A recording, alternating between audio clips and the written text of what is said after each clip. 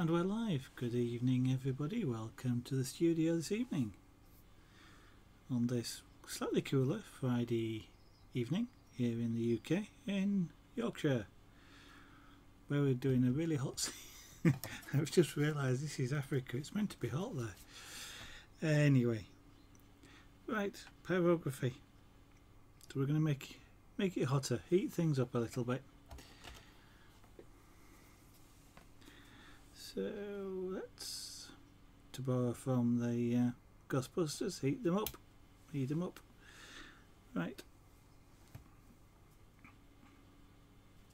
So one thing I realised is I've done some grass here and need a little bit of a shadow behind them, just to increase the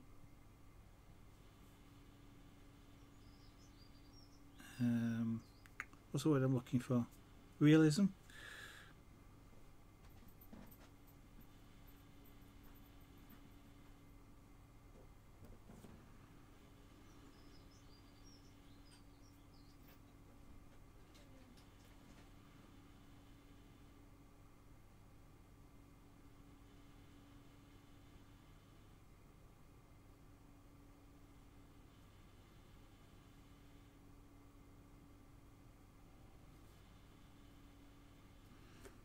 I'll just put a few little dabs of dark in.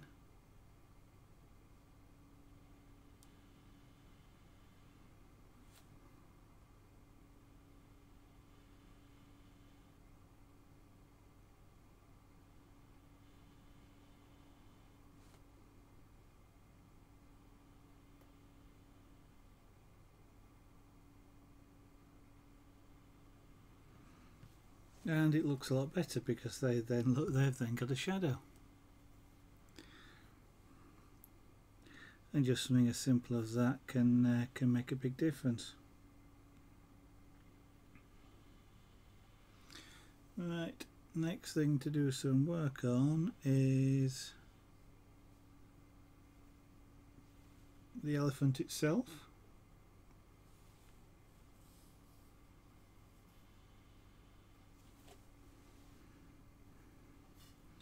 And it's going to be a case of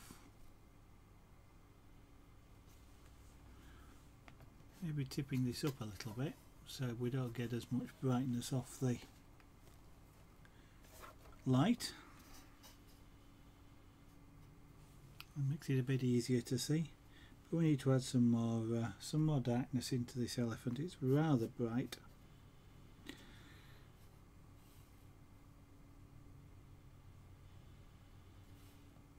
What we're seeing here is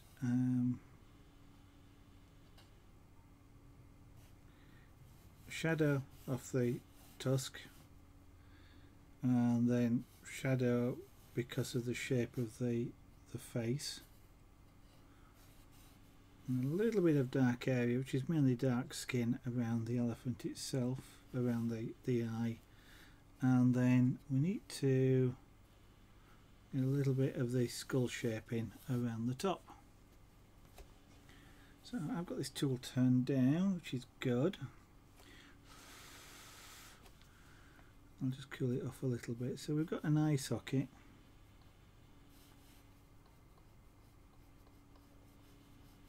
Sort of over the top.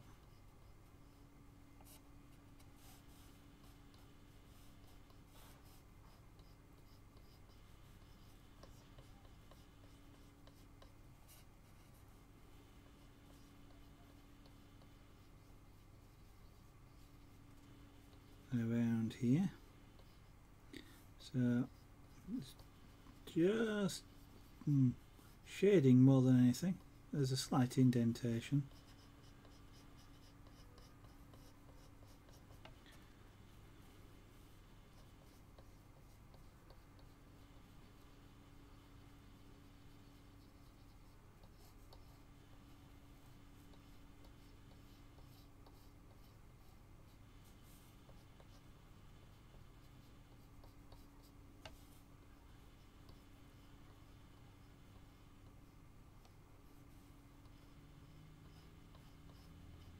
So just applying a light colour at the moment. Don't want it too dark until I see what the shape looks like, and also what colours are around it. Lighter colours are easy to make dark, darker colours are not easy to make light.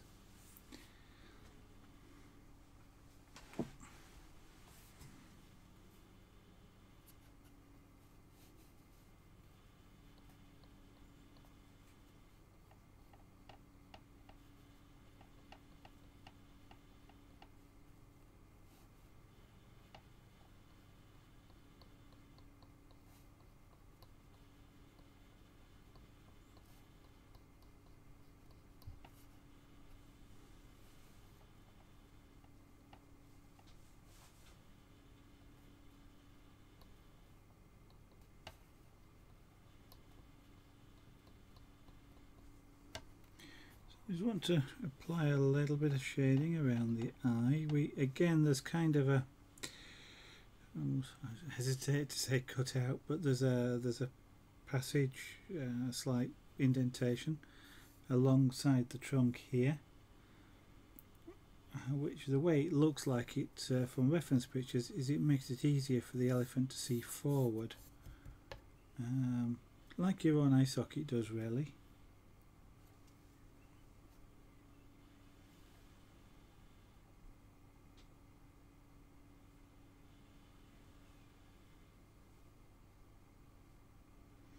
Now I'm just looking. There's some of my reference pictures. Some of them is some of the shadowing is can't work out how some of the shadows are working off my reference pictures. To do with the eyes. So when I start looking at this one, for example, it's a sort of there is sort of shadowing going on to do with where the sun is, and I'm just sort of looking at like dark eyes that come forward, but there seems to be a line across here, and you can sort of see it on here. It's kind of a, well, that's the bone structure underneath, I guess, but there almost is a line across. And on some of the others I've got as well, it looks the same. And I'm kind of wondering where that line comes from.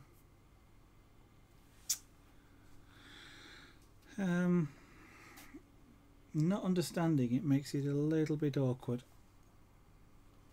Just a little bit, because with not understanding where it comes from, it's hard to portray it properly sometimes.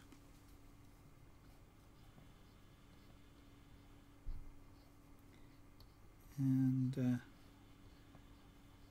I'm not sure if it's an artifact of the skin, the shadow,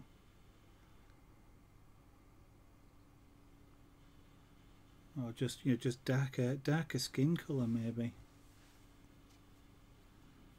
Could be doing this.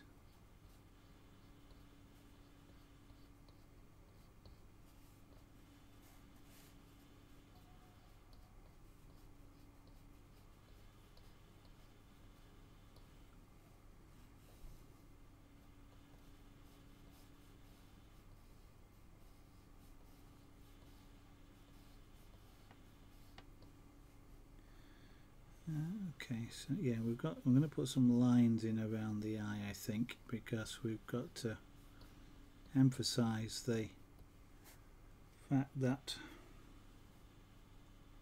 there's eyelids and things involved.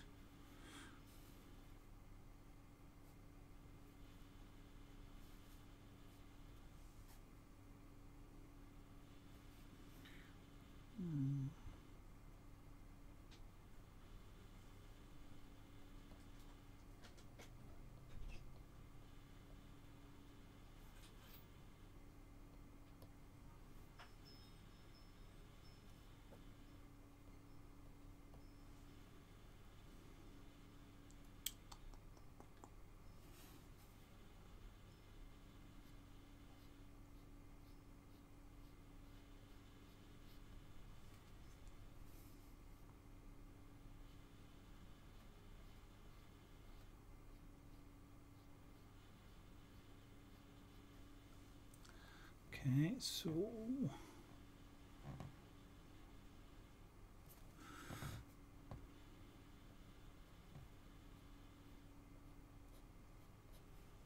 kind of, it's got a kind of like a tear, seems to be like a teardrop shape around the eyes almost. It's a little bit, it's almost as though the elephant's squinting a little bit, probably a little bit too bright on the bright sunlight it's looking into.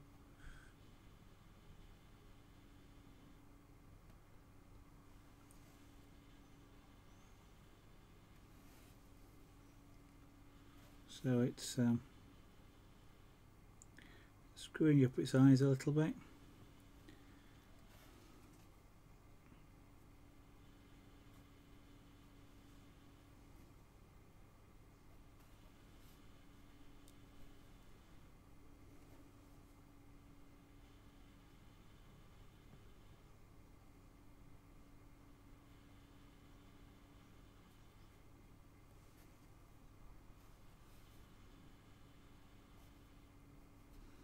Okay, now, yes, elephants appear to have eyelashes, so I want to darken around there a little bit.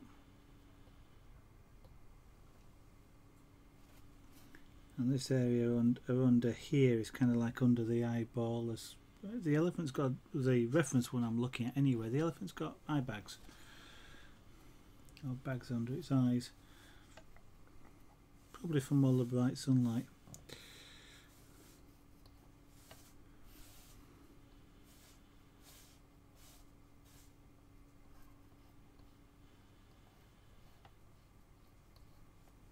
We'll do some more detail on the eye a little bit later on, I think.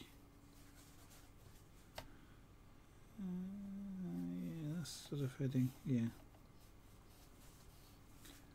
You'll have realised by now I sometimes talk to myself while I'm doing that. I'm kind of talking to the piece, working out where things go. So I'm kind of talking like a shorthanded, long, yeah, it goes, and stuff like that. And it really is just a thought process. I can't even articulate particularly what the thought process is. It's just sort of going on in my head as I place things exactly how I want them to appear, or how I'd like them to appear rather than want them to appear, which of course is a very slight difference.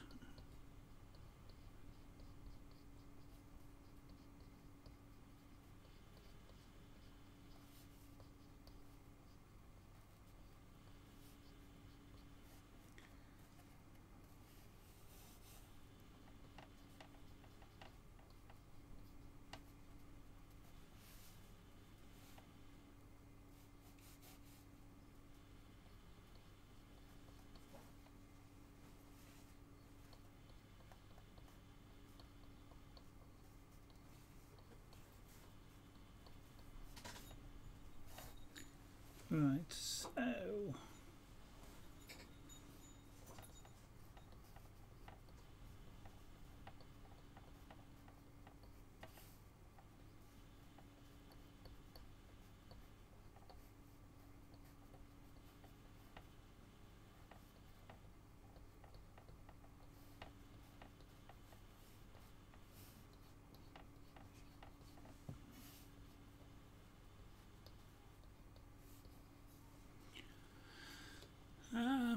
let's have a look.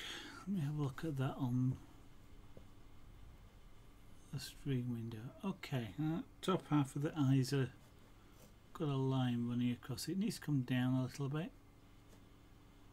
but we're starting to get that sort of eye sockety look in there, which is good.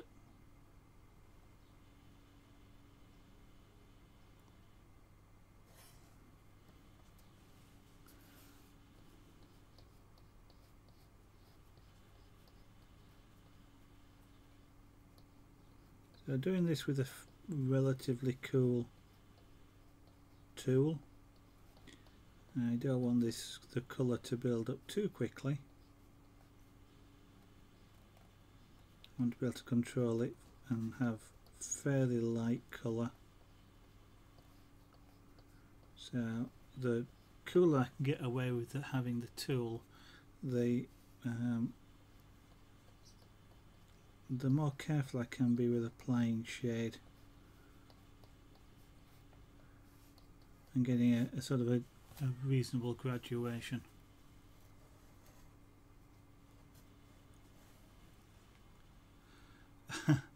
Woofy Twiglet. Pyrography. Thank you very much for that comment. Welcome to the studio this evening.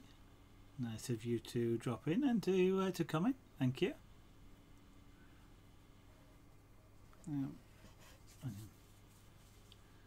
We're just working on the elephant. This is the main element that's left now. The head of the elephant. The trunk itself is okay. Might do a little bit more. There's a bit more texture visible than you're possibly seeing on the stream here. There's lines around here which are showing off the crease of the skin of the elephant because it's bent so much. But I might make that a little bit more visible so that they stand out a little bit more from a distance rather than needing to be really up close to the piece. But mainly working on the elephant's head in this sort of area around here. It's really bright at the moment. It's too white, and there's not a lot of shape on the head. So we need to. You can start to see some of the areas now. Getting a little bit of shading just to emphasize some of the shapes of the head, and then we'll add sort of highlighting and low lighting in to sort of show some of the bone structure, some more of the bone structure.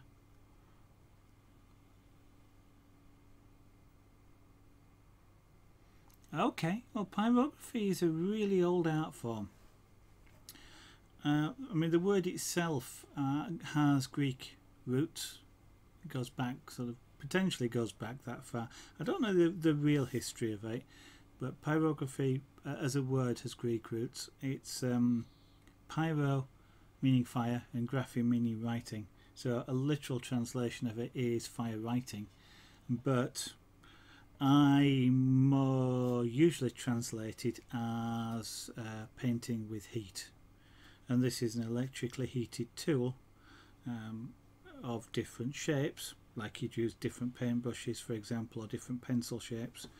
And it scorches, cooks, lots of ways of describing it, but effectively turns wood and organic material, dried organic material, brown, in a sort of a sepia tone. It's coming across perhaps on the stream a little bit more black than it actually is, but a sepia tone.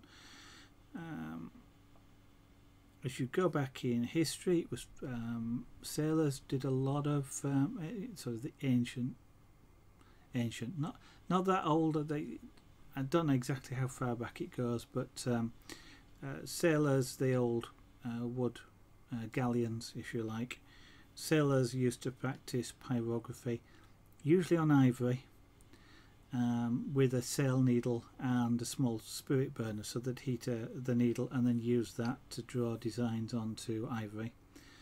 Of course, ivory is an illegal substance to do anything with these days, but sort of small thin sheets of wood like this are more of a modern construct.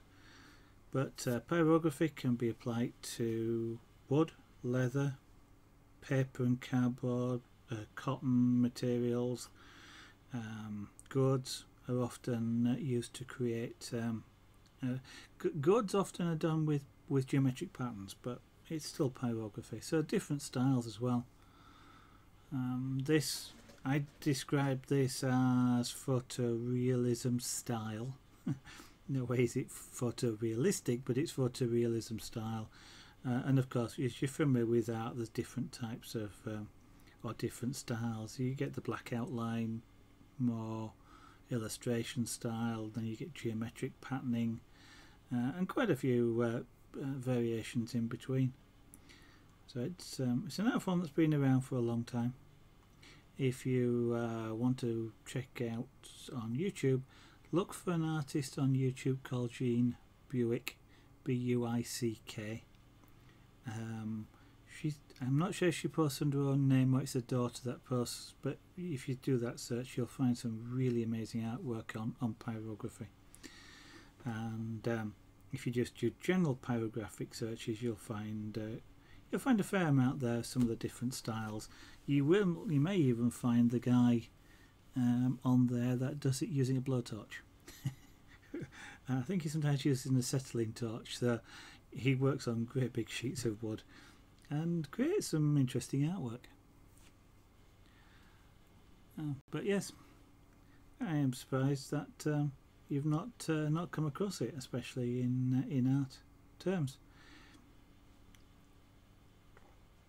As a medium, it's a monochrome medium, I guess. Well, it has some parallels, I guess, with pencil work and airbrush work. Some of the ways in which you use the tool are reminiscent of airbrushing, because it has some of the same characteristics. This is a hot tool.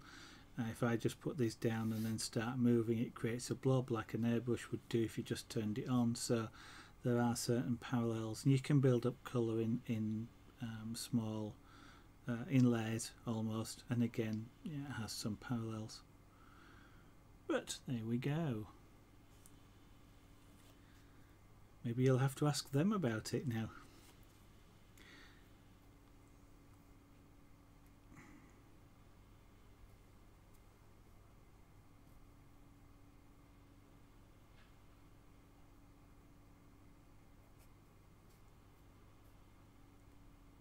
Okay. I'm kind of guessing, you know, because and I am guessing it, and as you mentioned there, an illustration student, this probably isn't really something that you do an illustration in. Well, I suppose it would work. It would work for like the old woodcut style, illustration style, to create that sort of image. But generally speaking, it's relatively slow compared with working with pencils or electronics. So I kind of understand it, but this is more, I guess, more general art than illustration or commercial illustration work. Fluffy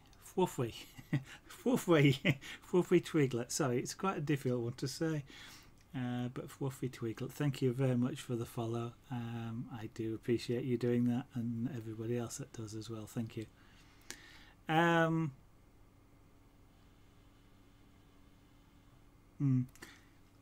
So I'm guessing these days that colleges tend to keep with, you know, unless you're doing something general study, then in art, then they're going to be looking at more commercial type of work.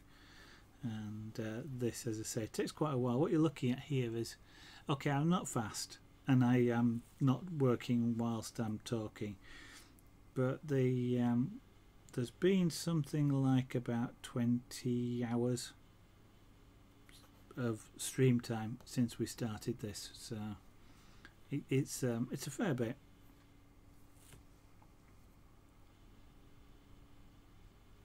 Irish Lurker, good evening, welcome back, and thank you very much.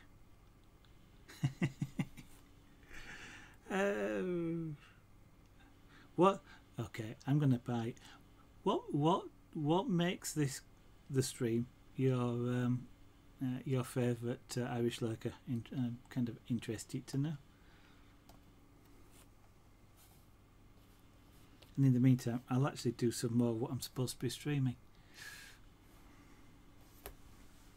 I am looking at reference pictures, by the way. If you keep seeing me look off to one side, I've got a couple of printed, well, I've got a few printed sheets, but I showed it on stream a bit earlier, but this is one of them that I've got out, printed out. For example, elephants, some of the grass, as you can see, grassland, and the deep sunset pictures.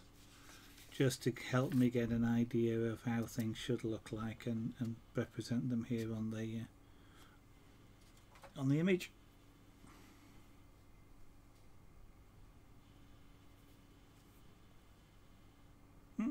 Thank you, Fluffy Twiglet.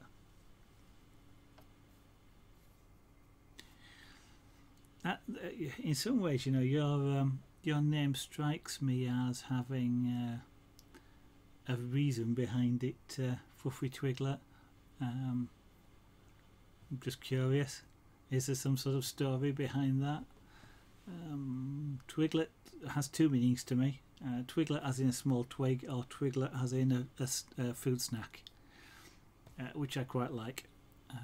And Fluffy Twiglet strikes me as one that, I don't mean it this way, it's sort of one that you found in a pocket that's covered in fluff. But I'm not quite sure that's what you intend it to mean. But I think, you know, there's quite often interesting stories behind people's names.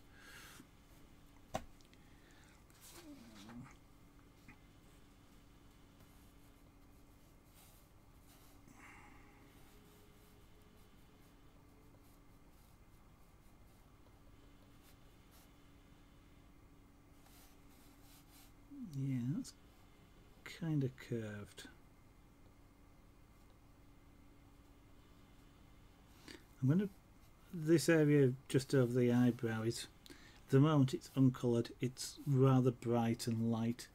I'm going to colour it, but before I do that I'm going to make this area a little bit darker so that when I colour that I don't lose the sort of outlined shapes.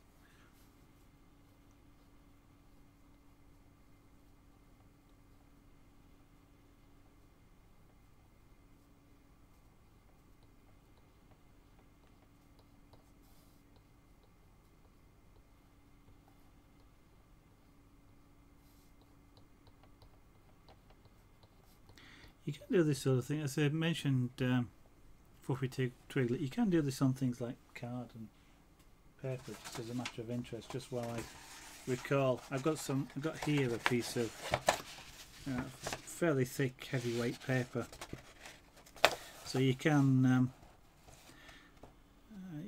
you can do things just on paper, thick paper, so you can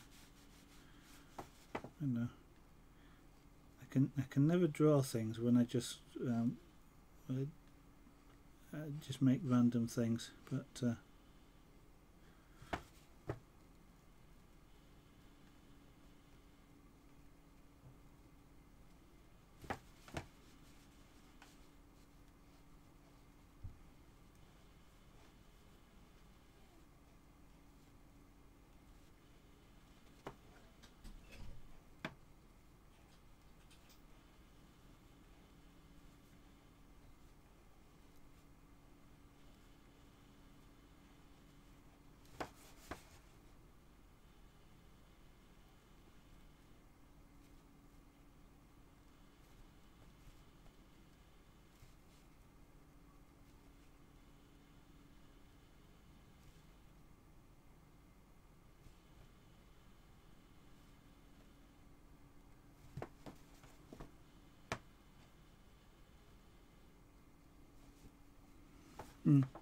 you know, just a random sort of semi-drawing, but it can be fairly fast as well.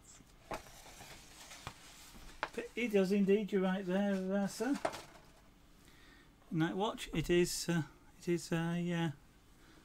paper. It is a wood product, of course, but it actually doesn't necessarily have to be. You can do it on like papyrus and reed style paper, so it doesn't actually have to be wood fibre. It kind of any, you know, you could do it on straw, for example. It's kind of any dried out medium will do it, organic medium like that with fibre based stuff. Okay, pet names, yeah, I understand.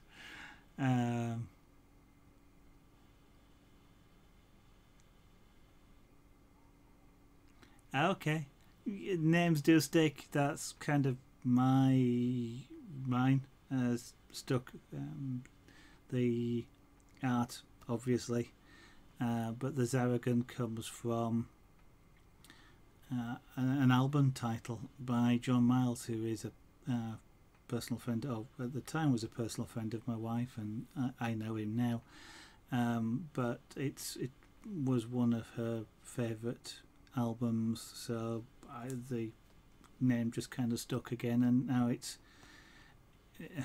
almost so I kind of almost use it more than my own name. But yeah, interesting. Almost always a fascinating behind some of them. I mean, some of them are just sounded good, but sometimes there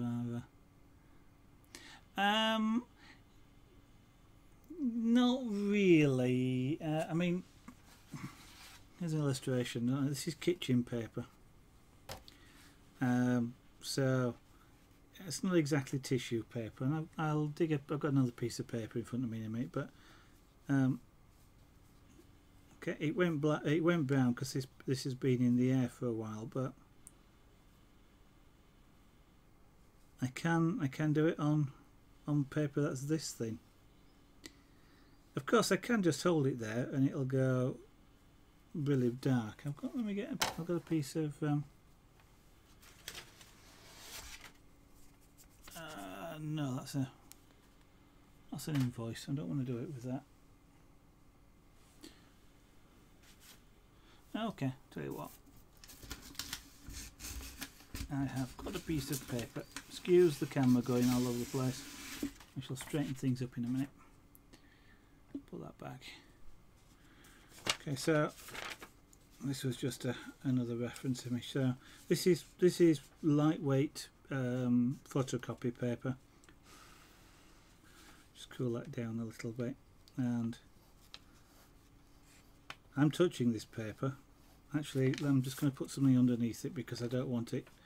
What will happen if I'm not careful is that this is so thin that I'll actually start colouring the wood underneath.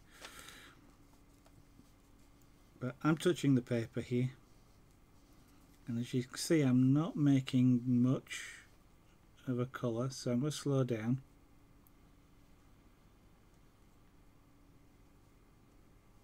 Now I do have to be a bit more careful with this because it is so thin, and this tool has some hot spots which will add colour sometimes where I don't want it to.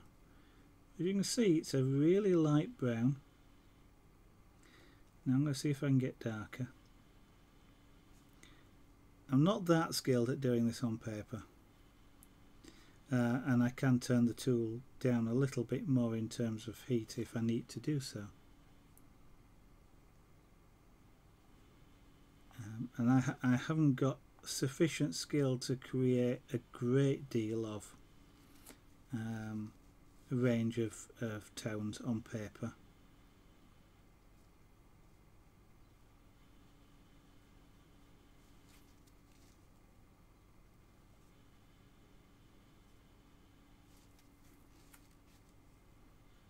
So I'm not particularly practiced at doing this.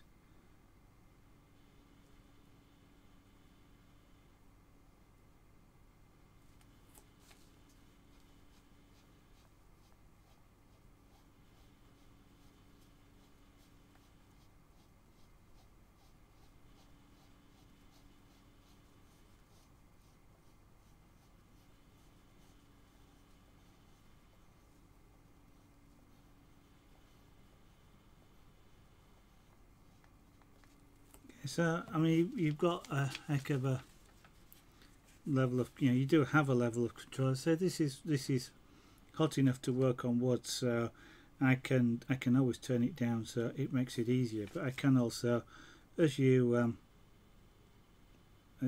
understand, I can very quickly burn through a lot of smoke. I'm unlikely to get any flame, but there is now a hole through there. It's very easy to do. In fact, it actually makes it quite challenging to get dark colours on paper because you do char all the way through.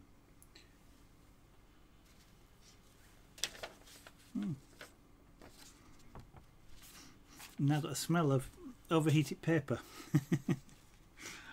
Luckily I don't mind it too much.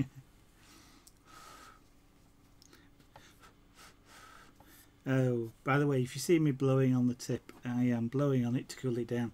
If I hold it as I'm talking like this in the air, the tip heats up, and of course when it's in contact with the wood's conducting heat away, so it's cooler than it is when it's not in contact with the wood.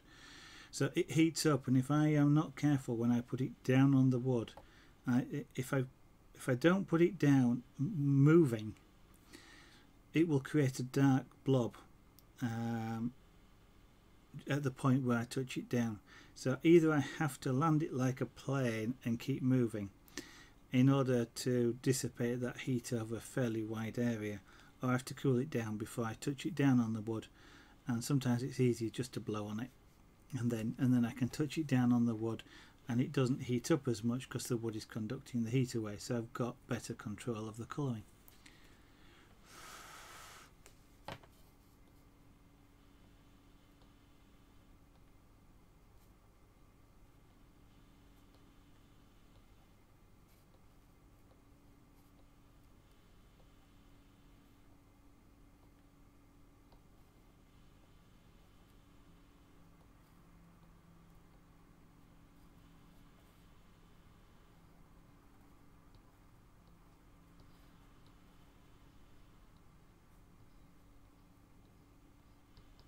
Yeah. Cat hairs.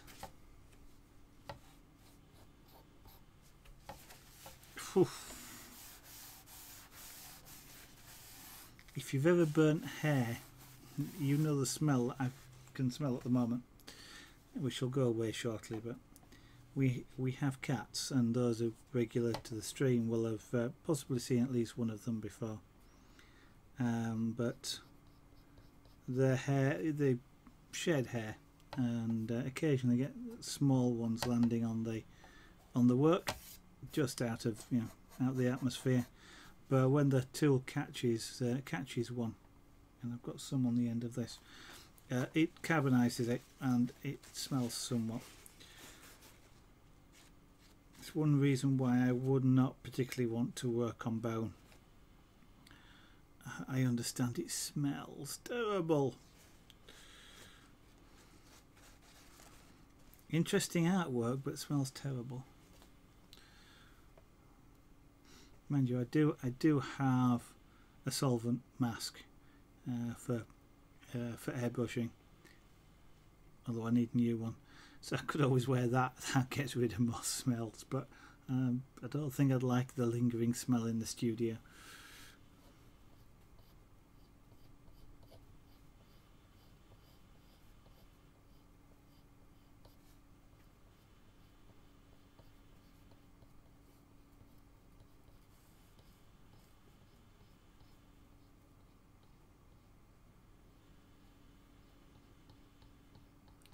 Now I'm not looking for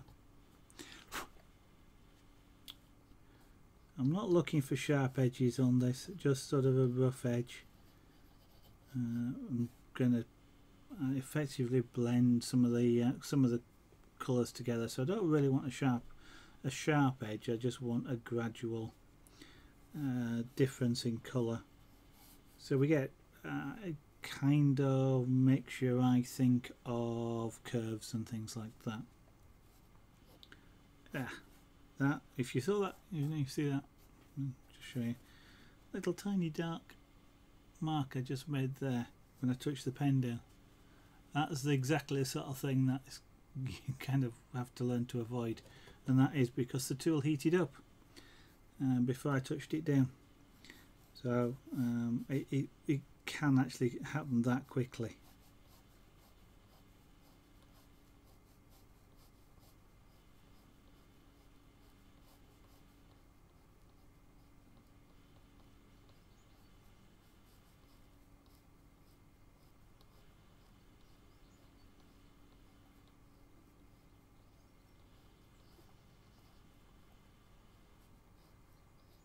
Now I'm going to leave a little bit, which is almost, I say white, but uncoloured wood there, because again we got sunlight straight at his face. It's sort of a highlight, so we're gonna leave it there for the moment. May tone it down a little bit later once we get closer towards the end, just because it will look too bright.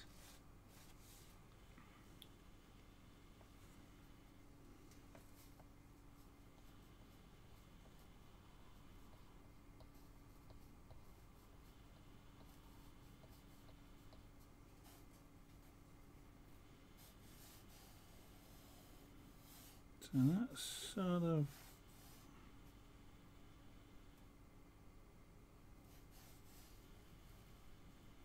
yeah.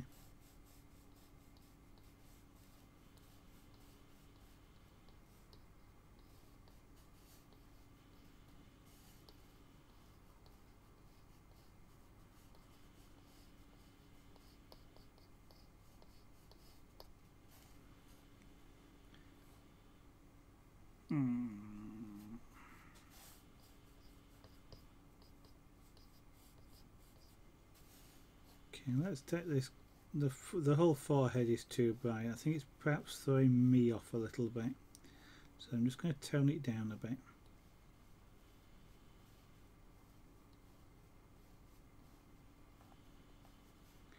I'm using curved strokes to do this. Then if I get any slightly darker marks, they'll be in the correct plane. It will look like skin wrinkles.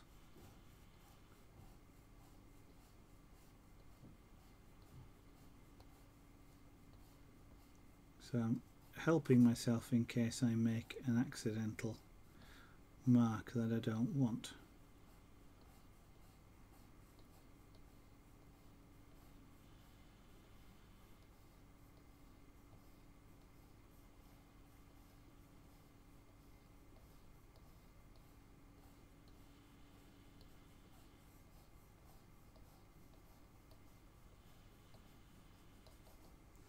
That is one of the things with this fluffy twiggler, is that it can be challenging to work with because it's not fantastically easy to erase mistakes. You can hide them more easily than you can erase them.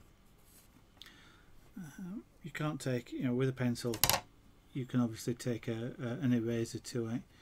With this, if you can do some work by scraping or by sanding, but you then change the surface texture, that when you put more pyrography over the top, it can sometimes still be seen as a fixed patch, and it can be really hard to overcome that.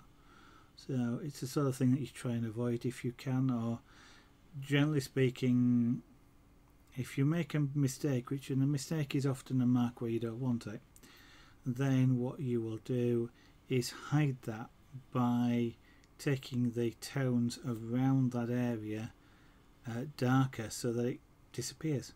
And that sometimes means you end up adjusting tones over quite a large area of the piece of work.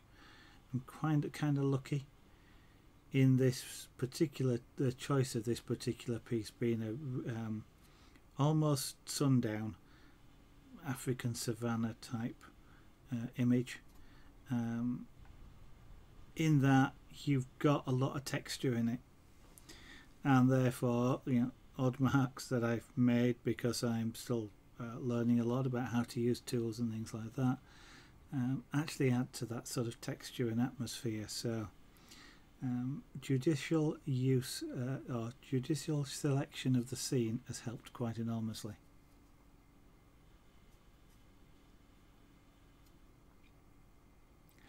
Yeah, but if you don't make mistakes, you don't learn. Well, no, that's not strictly true, I suppose, but mistakes and how you deal with them help you learn an enormous amount. So don't, well, I say, and I'm doing it myself, I'm not worried about making mistakes. Ultimately, I've lost a few hours. Kind of big deal. I'm not, it's not a commercial piece of art, so from that perspective, sorry, I'm not, well, what I mean is I'm not trying to live off commercial art. So if it's if I have to do it again, well, I've practiced.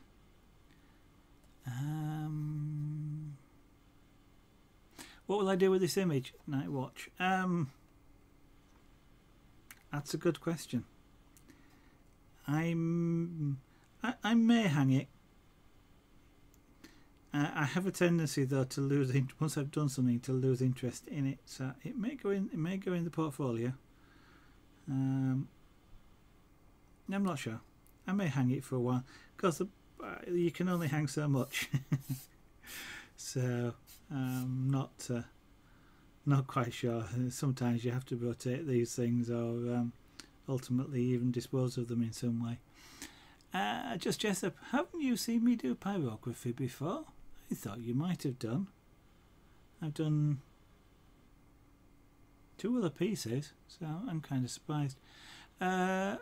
Borshog or Borshog. It is wood. This is birch plywood. It's a manufactured construct, but it's natural wood, just very thin sheets glued together, which is actually quite good for doing pyrography on, because it helps stabilize the wood and stops it warping, as a thin sheet of solid wood would do with this amount of pyrography on it. Try spinning piece of sandpaper, tiny spinning piece of sandpaper.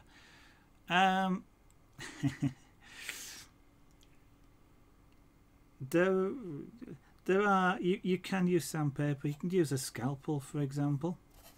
Yeah, just a common scalpel.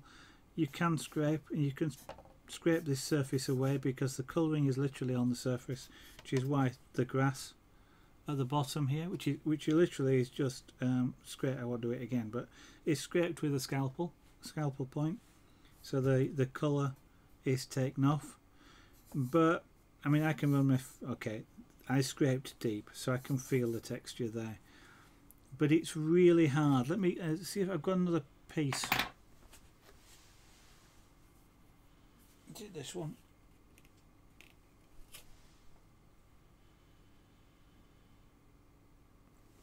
Maybe not. Might be this one.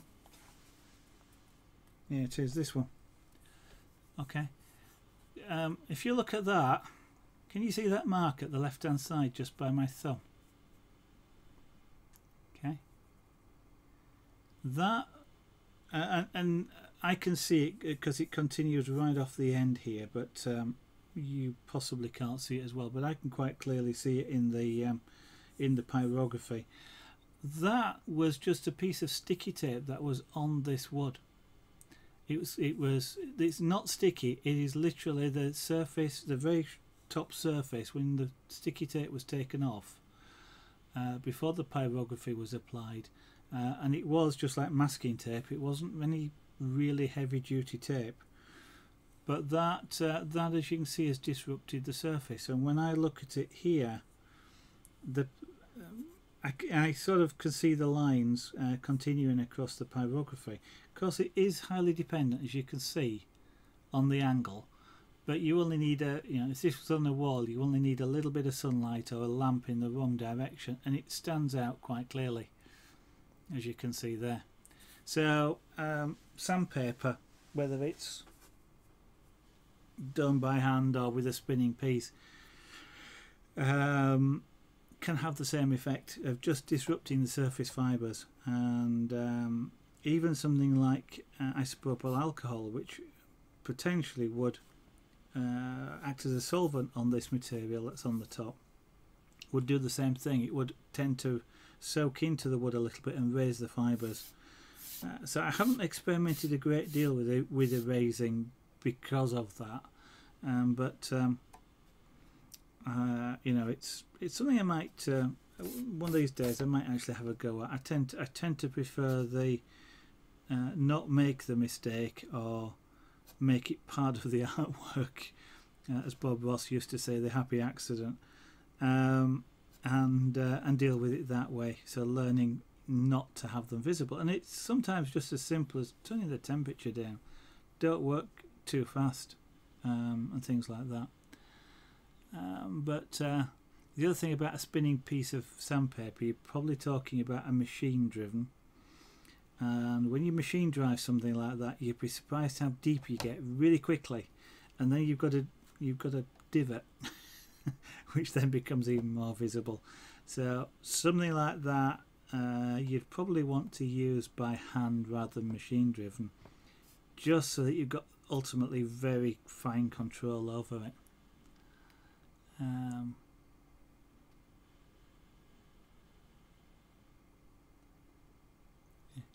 He'll give it to you. Well, maybe one day I might give it away.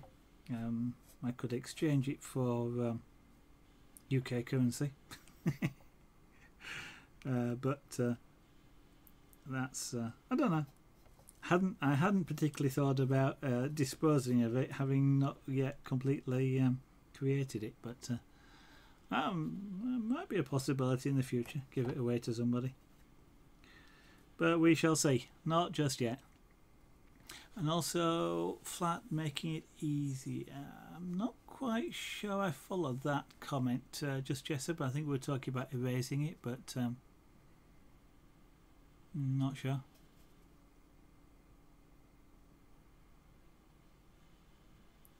Boss Hog, the answer is to that is yes. This one, I've got some reference pictures that I was, so elephants, grass, background images. Let's have a look. Sorry, let me just put that tool down before I burn something with it that I don't want to.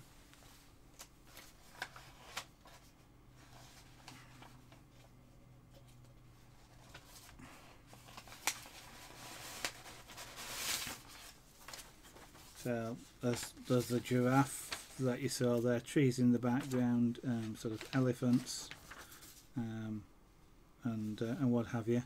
So sort of working not so there isn't a specific photograph of that, although I have been known in the past to work from photographs. So the cat, for example, was a photograph, so it was a reproduction of a photograph.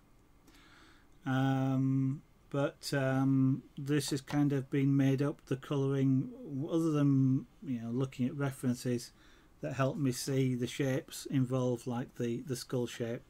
I kind of am making it up as I go along. So it's kind of a mix of both. But I can do it. I can either do it. I am not fantastically good at imagining and then drawing a scene.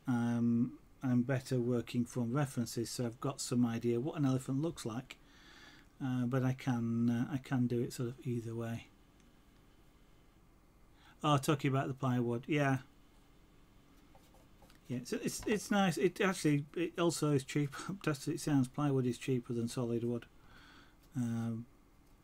Generally speaking, because the core isn't birch, or it's not as good quality as the surface. Plywood is often measured in there's a couple of schemes of ways of doing it, but they often grade it A through D.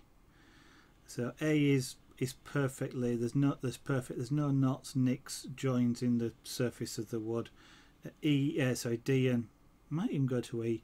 There will be visible joins, there'll be bits potentially missing or knots and things like that, but it only applies to the surface. What's in the core, anybody's guess. It doesn't actually even have to be birch. It could be another wood like pine or something like that, but the core it's almost like a veneer really, but it's thicker. So the core stabilizes the plywood, and then the surface is whatever you want it to be. And this is interior grade plywood. Don't recall what plywood normally is made of, but exterior grade plywood is or building grade plywood is not generally as good quality as this. Theme Hospital, good evening, welcome to the studio this evening. I'd better get on with some more pyrography.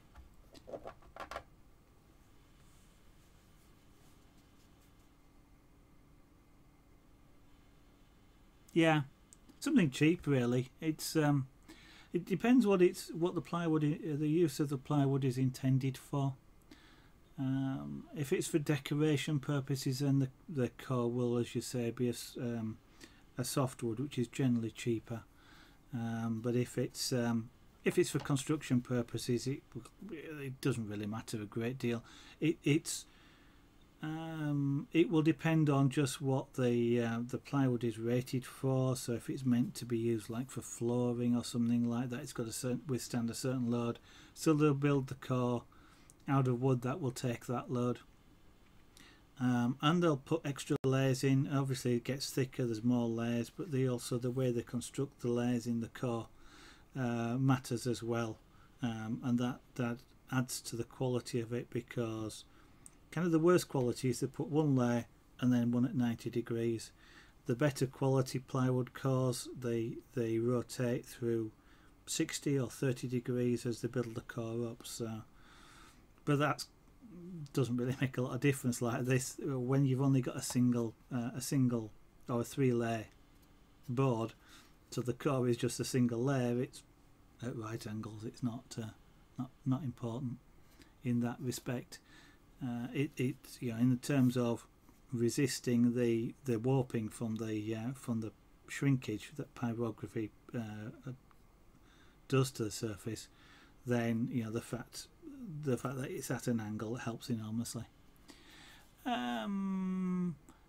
Theokadoka, thank you very much. Pyrography. You've never seen pyrography? Well, I hope it's proving interesting.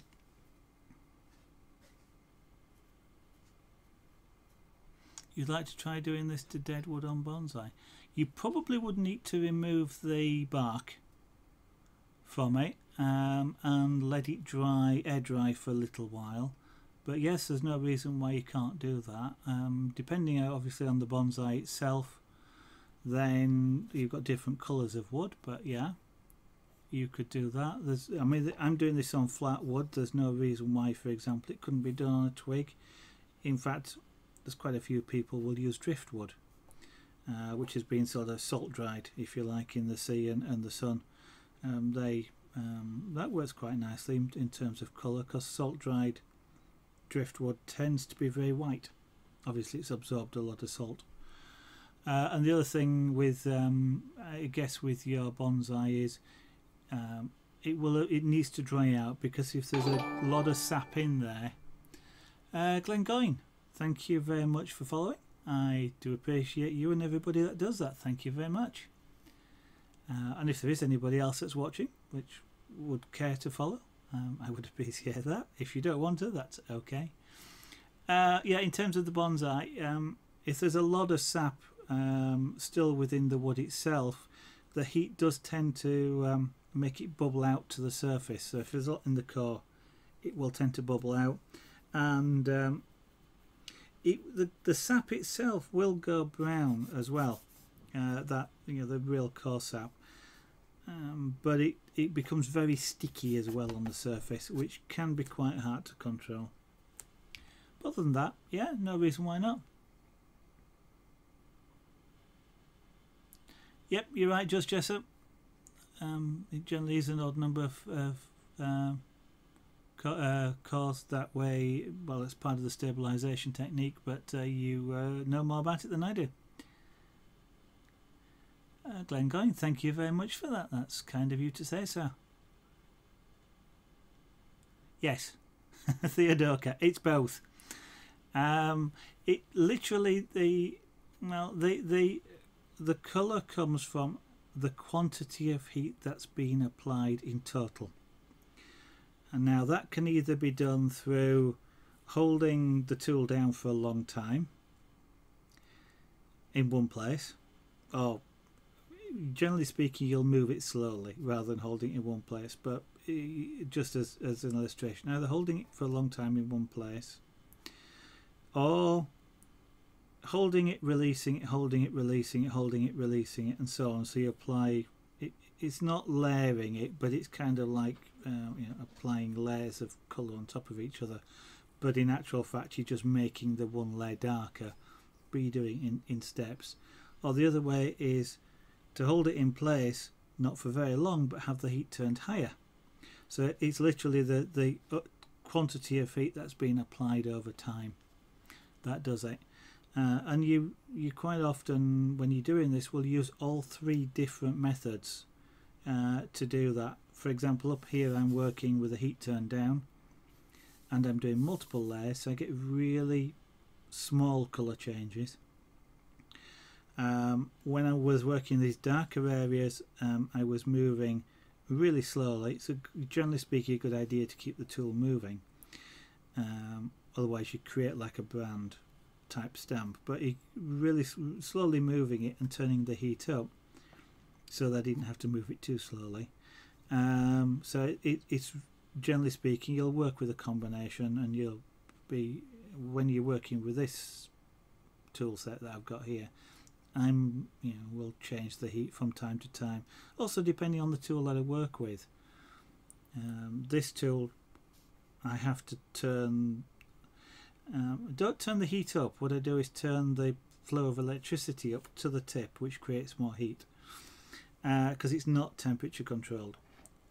But I can work with another tip, for example like this one, which is more like a pencil, but I have to turn this one way down because this heats up more than that does. So all sorts of variations to get through.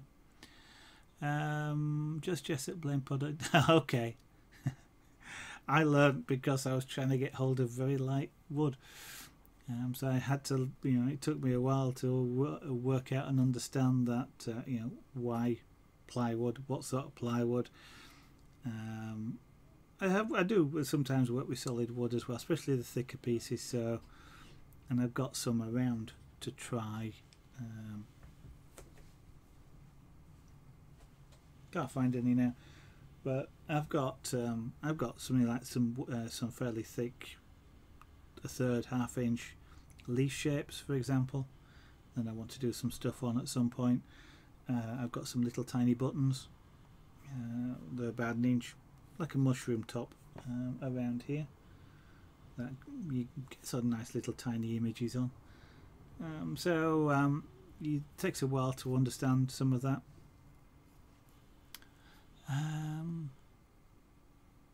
Okay, Theodore, no problem. If anybody has any questions, I don't mind answering questions about this. It's that's part of the reason why I stream, is so I can answer people's questions and demonstrate what I do, and just generally have fun doing it. It's, streaming to you guys, explaining it does tend to mean I stop work. It's I have a tendency not to want to work too much with a hot tool whilst I'm not watching what I'm doing, and I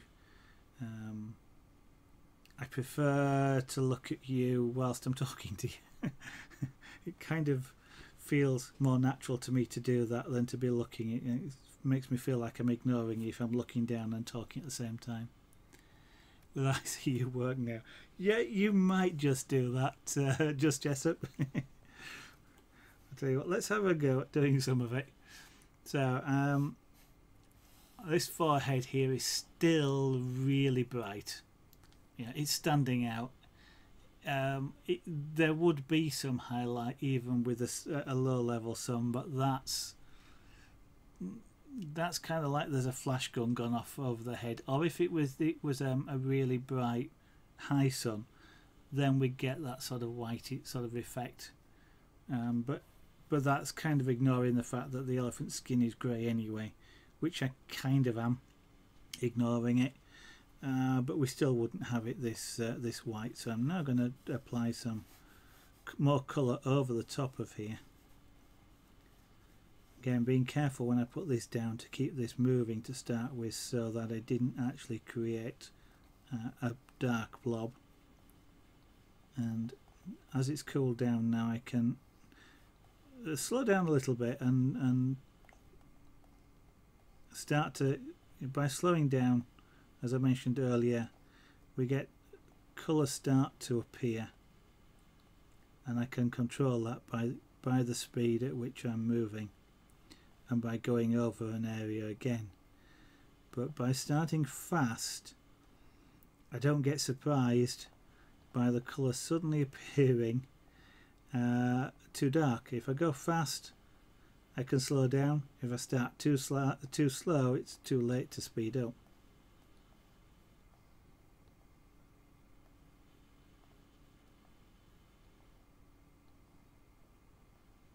So some of the colour changes may be a little bit subtle to you on the stream. You might see them, but I am consciously trying to be quite conservative in colouring this.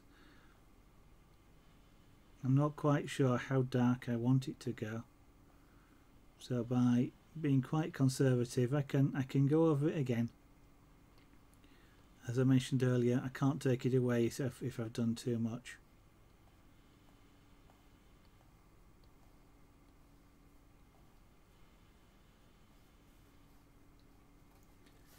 So it's starting to tone down a bit. This area just around here looks better. That's still a bit bright. Evening 84 guy, welcome to the studio this evening. Nice to see you again. I saw you doing your photographic touch-ups this afternoon. Baby steps, yep, that's right, Fluffy Twiglet. I guess with more experience, and I've only ever used, this is a brand new tip on this tool to me. I've never used this tip or this particular shape of tip before. I've only done it for about half of this, used it for about half of this work. So again, I'm still learning how to use the tip properly, what temperatures it likes to work at. So, you know, with practice I can work faster, but I have no particular need to do so. Okay.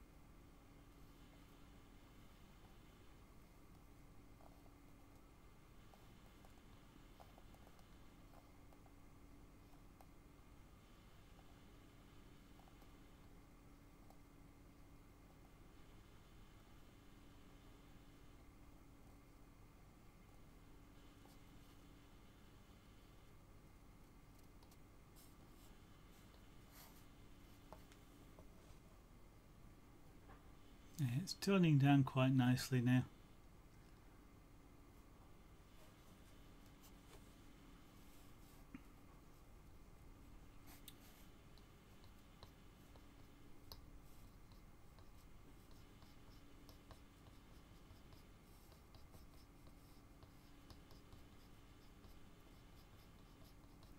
I don't want to lose this slightly darker area here, which is a slightly concaved area.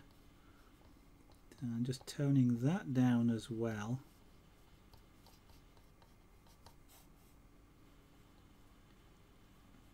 I want to be a fairly smooth blend when I've finished, so you don't exactly see an edge to it, but you sort of see a rough shape.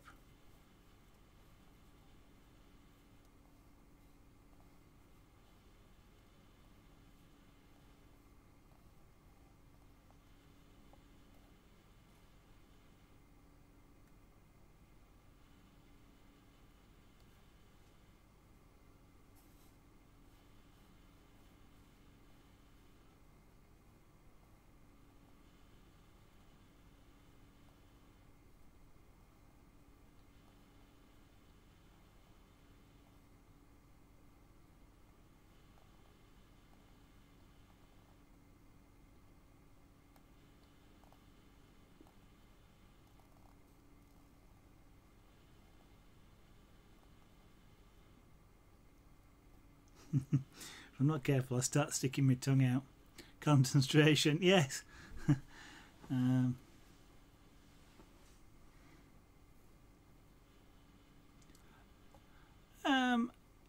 be honest, Eddie, I was half watching because I was at work as usual. I found it interesting to see how people see things. I would say be a little. I mean, so I found it interesting, yes, to watch. Obviously I wasn't talking because I was at work, and it's kind of a little bit awkward to with the iPad to talk to chat anyway, because sometimes it doesn't connect, and then I have to connect up on another machine to be able to chat and things.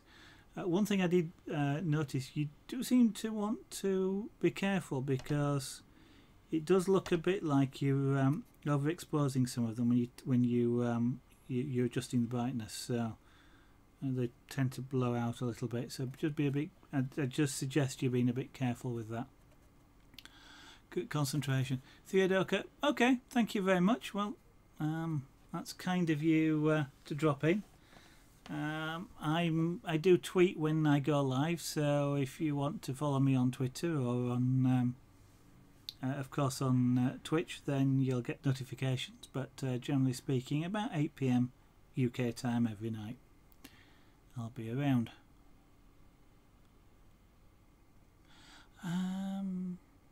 It is basically like using a pencil. I wouldn't say it's particularly more delicate. You can get, you've got a lot better control with a pencil. This is your pencil applies colour directly. This is kind of an indirect thing. It's heat, and there's so many variables involved, as I mentioned, time, temperature. Well, time and temperature really. Speed sort of is a variation on time. It's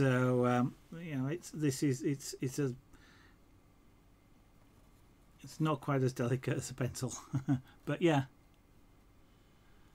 I had it's a Generation 1 iPad that I've got, and quite a lot of time it just won't connect to chat. Sometimes it does, sometimes it doesn't. Yeah. Fluffy Twiglet. Am I an art teacher? Well, I'm teaching art now, but no, that's not my job. And I think if it was, I probably wouldn't be watching. I either wouldn't be watching streams, or the whole class would be watching the stream. Maybe that's a useful thing for Twitch to consider. I don't know, or for art teachers to consider. A lot of free examples of art going on, almost in different techniques and styles. Now, I work for a telecommunications firm, and I work, generally speaking, with lots of numbers and trend analysis and that sort of thing. So this is a completely different thing for me. But, although, having said which, I consider my job to be creative as well, because you're problem solving, coming up with solutions to things, coming up with analyses and graphs and things like that, which is kind of a creative act. So, but I've kind of always been creative. So this is more of this is a hobby, but. I for work I've done things like programming and stuff, building user interfaces, things like that, which I consider also to be an art form and creative. So, and hobby wise, I electronic design. I've built models, flown remote control models and cars and things like that. So it stretches over quite a few things, and I have been a lecturer at work teaching computer maintenance stuff. So some of that skill, I guess, is bleeding over into this sort of work as well. Right. That tone is coming down. I've still got a bit too much highlights in a few places, like over the top here.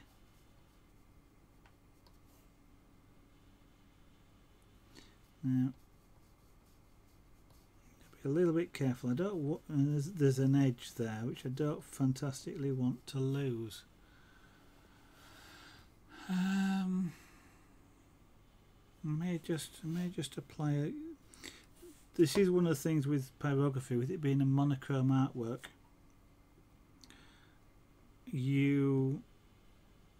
And without having edges, without having a defined edge like a black line, some areas like here at the top, I'm going to be very careful. If I either have to point out to your eye that there's a line going across there, which I probably do quite successfully with the way the trunk comes up and is outlined by the shadow of the ear, that you see that line even if it actually wasn't visible, or I actually have to make it a little bit more contrast, just perhaps by just darkening across that edge there just a touch, like that for example, which makes it stand out just a little bit more. Because if the two tones match each other perfectly, then there is no line, and then you're relying on that optical illusion that your eye tends to want to follow a line that it's been following up. It'll tend to want to follow it. Finding the balance is, yeah, it is. Well, I can always have a look, but the one where I noticed it you do it immediately, you then tone down again afterwards. So I think you turn the saturation up a little bit more, which of course would compensate for the fact the overexposure. So it's kind of a difficult balancing act. Is that you overexposure? Of course, well, you're familiar. Overexposure loses you the details sometimes, but it can. What it can do is, I noticed it. It tends to highlight shadows, like if a ring isn't quite joined properly and things like that. So, oh, good. Well, the permanent marker, yeah. That's well. It's worth it's worth testing. It's worth testing. It would be annoying if it had.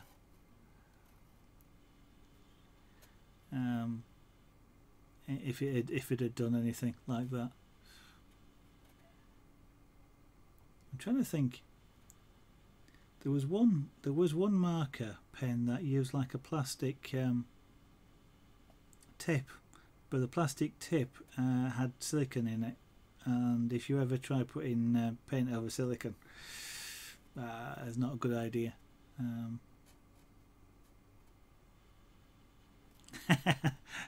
Thank you, Fluffy Twiglet. I've had no formal training whatsoever, but yeah.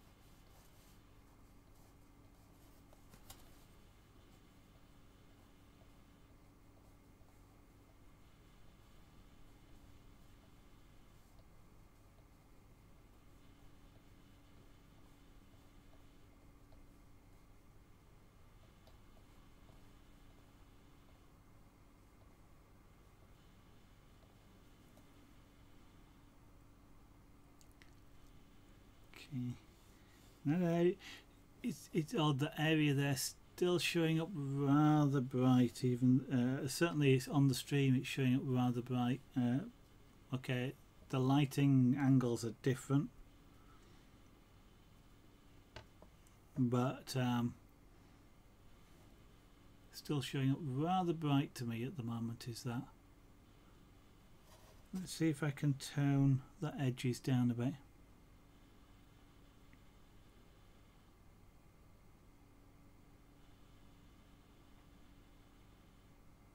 Yeah, no, that's a good way of good way of doing it, Eddie.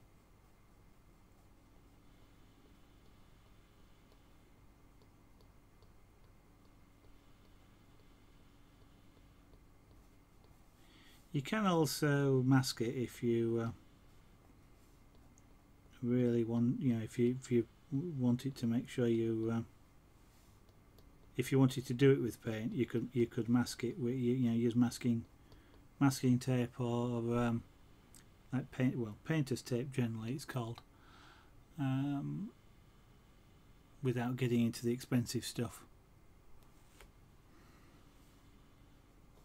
And yeah, it's a fairly yeah, I was going to say it's a fairly sizable piece you're working on, isn't it? In case you're not aware of the trick, by the way, a lot of people talk about masking. Or for anybody else that's watching, because Adie's doing a fairly large sign. It's a few feet in either direction, I believe, isn't it, Adie? For his scouting. A lot of people, when they think about masking, will think about covering a whole area in. When you're airbrushing, generally speaking, you only need to cover the area where you're going to spray and a little bit over the side for overspray. Or you put tape down along an edge, like I might do along the edge here, for example, if I wanted to do the trunk. Put an edge, tape down the edge, and I may even cut the shape with a knife after I've laid the tape down. But what I'd then, like to cover this area up, I wouldn't start putting loads of tape down. I'd put a sheet of paper over it and then just tape the paper to the existing tape. It's a quick way of masking things without going into really expensive stuff. And masking tape isn't fantastically good because it has a lot of ridges in it and paint tends to seep under them. But one tip for any I'll start again and say tip is something like, well, I use the back of a scalpel when I do it with masking tape, but because it's nice and round. But anything nice and round like that, you can just go right along the edge, press reasonably firmly, and you flatten the tape. Now you still will get some paint seepage under, and there are tricks like using clear medium when you're spraying, because a clear medium, even if it soaks underneath, won't be visible, but then that seals the edge of the tape. The only thing you've got to be a little bit careful of then is when you lift the tape that you don't drag paint with it, and you do that by making sure that you drag the tape away from the edge, so you don't lift it straight up, you always bend it back on itself and pull it away from the edge, and that tends to break the seal. If it looks like it's going to start and come up, take a sharp knife and just go around the edge, which breaks the seal as well. Yeah. You see, you get to learn all sorts on here, not just pyrography or scraperboard or anything else. Yeah. One of these days I will actually do some airbrushing, but unfortunately it'll be a while before I have the room to be able to do it on stream.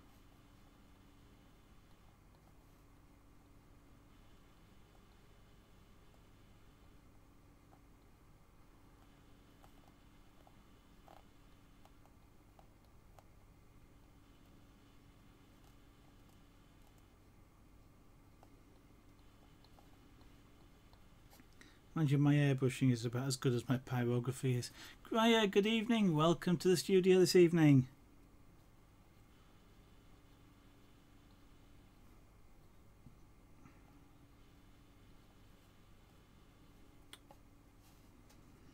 Now this is where it gets a little bit awkward. I've got two dark marks there, which I'm okay, happy with. I want to get in just in between them, and they're there because of the width of the tool. The edges tend to be hotter than the centre, so if I go in, if I'm not careful, if I go in at certain angles, I just reinforce that darkness. So this is one reason why for here, for example, I'm turning the tool on its side a little bit, so that I'm only working with just one edge. Now I'll get a bit of a texturing going on because of that, but it's an elephant skin, you know.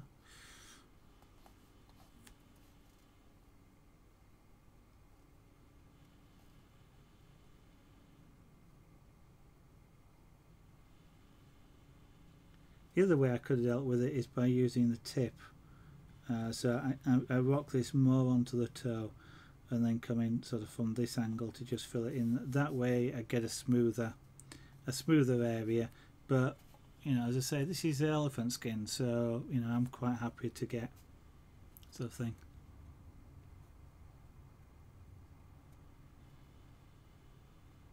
No problem, Graham. There's no, well, from my point of view, no hurry. If you, anytime, don't worry about it. So much to choose from.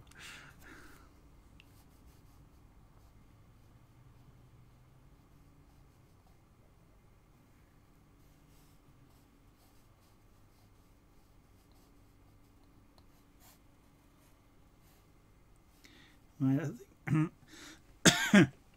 one of the things I'm thinking now that I've had applied a little bit of colour to this is that this edge here is looking so white, literally because of the darkness behind it. So what I'm thinking I'm going to do is just apply a little bit of colour, a little bit of more darkness, if you wish to call it that way, just against this edge.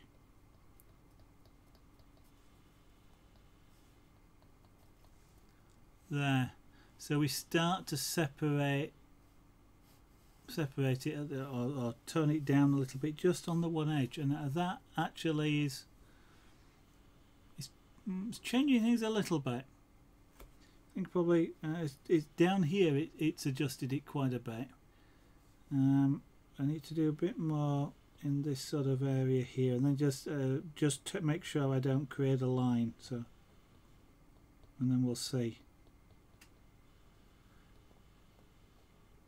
But with pyrography, sometimes you know what, the two colours next to each other can completely fool you, or fool me, shall we say, in the perception that it gives of how bright something is or how dark it is.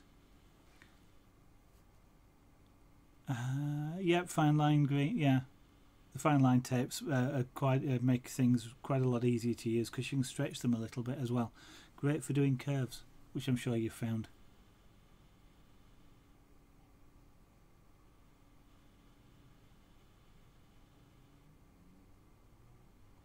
One other thing you can do, Eddie. Sorry to hijack the stream a little bit. Let's see if I've got one here.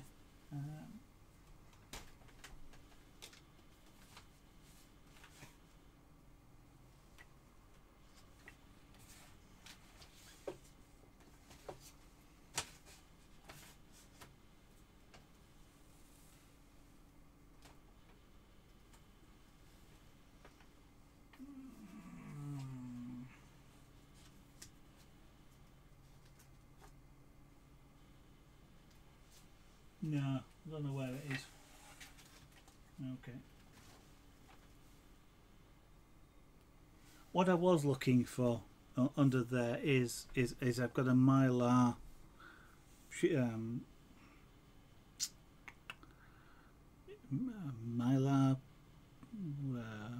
I call it, well, it's called a shield, but it's a piece of fairly rigid plastic. Which is curved. Well, it's got all sorts of curves in it. It's got some straight edges, curves, and things in it. What you can do, AD, with them is because of the curves, if you like.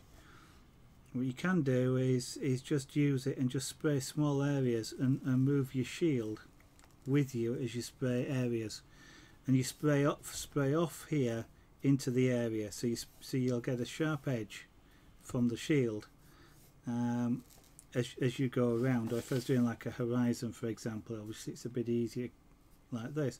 And you can use a piece of paper and just spray off it Now you'd have to spray lightly if it's a thin line, and you'd have to get quite close, but you'll get a sharp edge that side, and then of course you just flip it and do it the other way. It takes a little bit of skill if you're doing small lines, and sort of another trick. It's easier with Mylar because it's see-through, but you can cut a slot in the Mylar or in paper, and just put it over. Mylar because you can see where you're going, and then you can just spray through the slot. So you can do that as well. Yeah. Okay, yeah. I should go back to pyrography.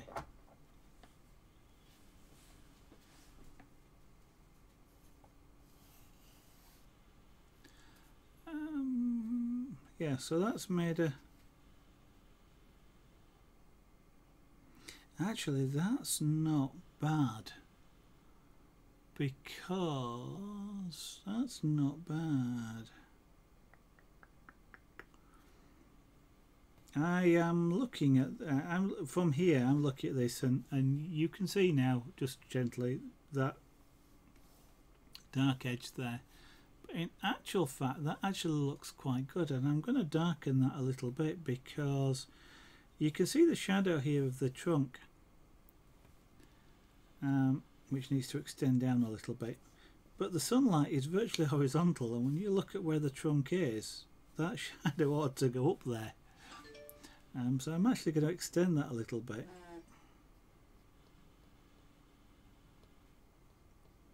I'm not going to make it really dark. I don't think I need it. I think it, it's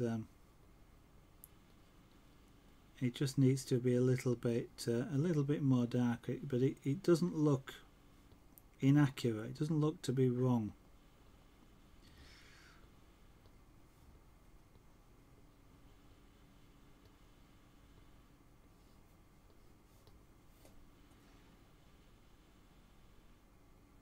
And now doing that, this colour has changed to me.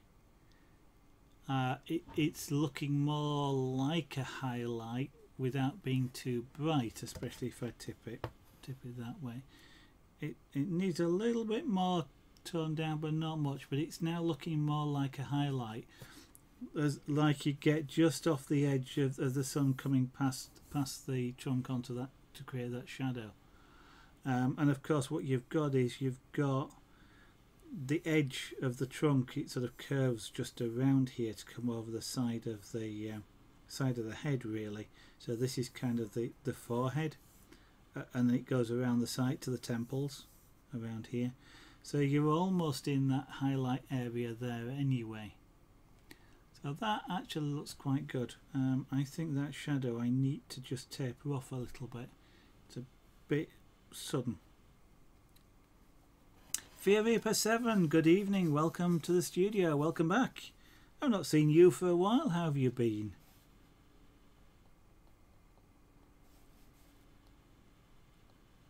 So I'm going to taper this shadow off a little bit. The trunks to me looks to be off. Instead of being straight up in front of his nose, he's tipped it over to one side slightly. And of course that's kind of the way the very tip of the trunk has gone. It's almost as though it's just tucked behind his edge, so the shadow isn't quite dead straight. So it's not. That's why it doesn't go right up the centre of his forehead.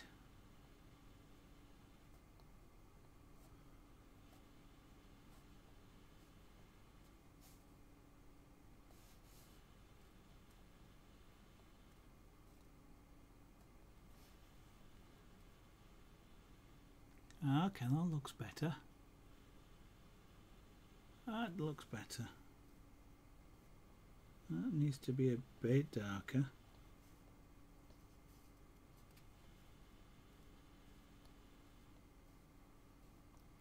Nearly always, whenever you've got a pyrograph. Okay, for this technique, keep the tool moving whenever you've got it on the wood. There are other techniques where you want to keep it still, but That looks okay. Yes. It has been. Obviously, my memory's terrible. It seems like an awfully long time for a Reaper. Is it extremely hot there as well? For me, up in Yorkshire, the day today has been sort of mixed. It's been quite sunny, reasonably hot, but sort of only in the early 20s, 23 degrees. The day before yesterday, it was really cool. We were sort of 19, 18 degrees around where I am. Obviously, the day before that, there was 30 plus, even with an air conditioner in going behind me. I couldn't get this room down below 27, so. But today, not so bad. It's sort of, well, we got 24 degrees in the studio at the moment. I've got one window shut, so I've got no through draft. Otherwise, it would be a lot cooler. But it's I then have to leave a curtain open, which I get sort of odd light coming in and things. 38 to 40. Okay. I believe you may have mentioned roughly where you are, and I don't recommend any more detail than that for your Reaper, but I can't remember. 38 to 40 inside the house. Yeah. We were lucky on that really hot day. We had at least some breeze where Netherlands. Okay. You have mentioned that before. I apologise. My memory is not great. I remember visual images more than I remember text. We had. I think we had something like 30, well over 30 in the house, but we did have a full a breeze, so the house itself didn't heat up. It was literally, well, it was air temperature, shall we say, coming through, which wasn't too bad, and then made it a bit awkward sleeping. It was rather warm to sleep, but that's just a fan sort of helped with that really, but it stayed that was uncomfortable for us UK people. A nice cold bath and stayed there. I don't think I could do that. I find going in the sea too cold, and that's in hot countries. So a nice cold bath. Mind you, I suppose if you stay in a nice cold bath for long enough, then it does cool you down. But generally speaking, aren't warm baths or warm showers supposed to cool you down more afterwards? Because you then it opens all the pores and you lose heat from your skin a lot quicker.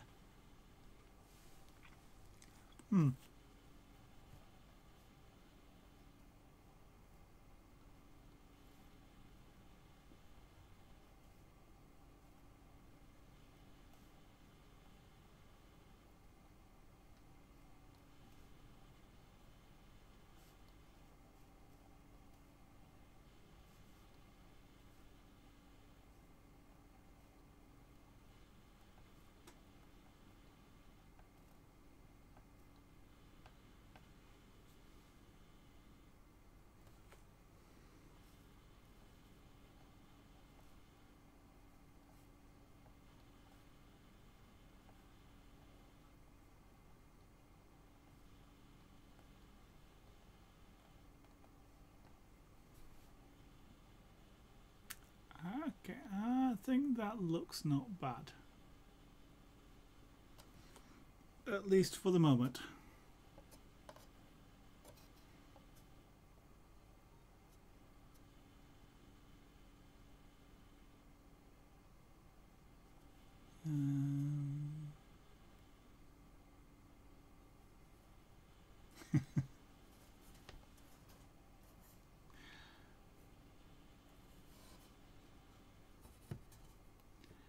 Right. That edge of that shadow is, this edge is fine. This one's a bit too sharp without a reason for it. I'm not putting a lot of the elephant skin texture in. The reason why I've kind of taking that from reference, but it's like that because of the skin texture. So what I'm going to do is ignore that, and let's soften that off, because I'm not putting the skin and the skin texture, the folds of the skin in. Then what you're looking at down here is caused by the skin texture. So because I'm not putting it in, I'm going to lose. What I'm going to do is lose that edge. That's catching the light a lot. I want this reasonably sharp because it is being cast, a shadow being cast by the trunk. So that's a believable shadow. Just across there. So I'm leaving that in place. This actually is part of the bone structure around the eye, so I think what I'm going to do is curve that round a little bit more. What I'm going to do is try and move that light a little bit just off there so we don't get as much glare off of it.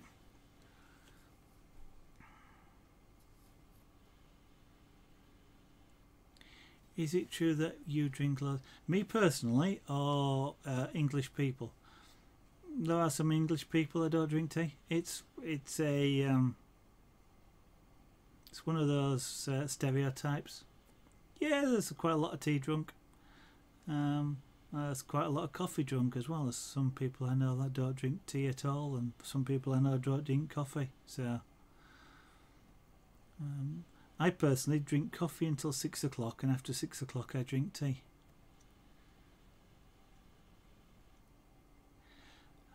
I think a lot of people find teas more refreshing, though. For some, with it being an infusion, it tends to be a little bit more refreshing. 160 tea bags a month. Is that? But that's for your family, isn't it, Eddie Folguy? And if you think that a slight exaggeration, but you kind of use 1 tea bag per drink, then 160 is not that many.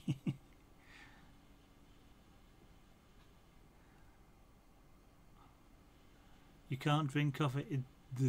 Is that it has some adverse effects on you, or you just don't like the taste?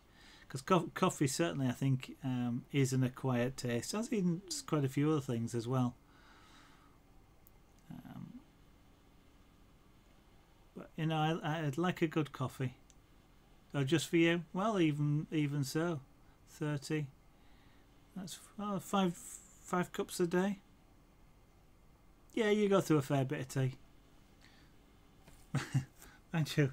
When I make tea in that that holds a pint of or half a litre of liquid, and I generally make either coffee or tea will be in that. You don't like the taste at all? Yeah, it is an acquired taste. What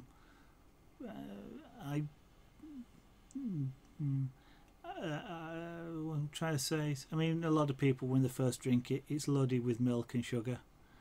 I used to drink it like that, and then one day I just decided that I wasn't going to have sugar anymore, and I just had coffee. But I still drink it with milk. I don't like black coffee.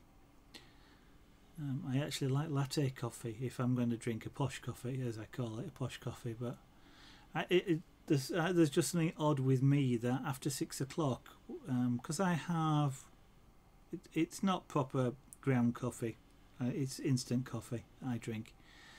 I like them both, they're different.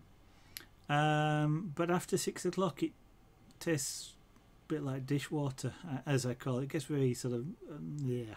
So that's why I switched to tea after 6 o'clock. Yeah, again, tea's different. I quite like either Lady Grey or Earl Grey tea.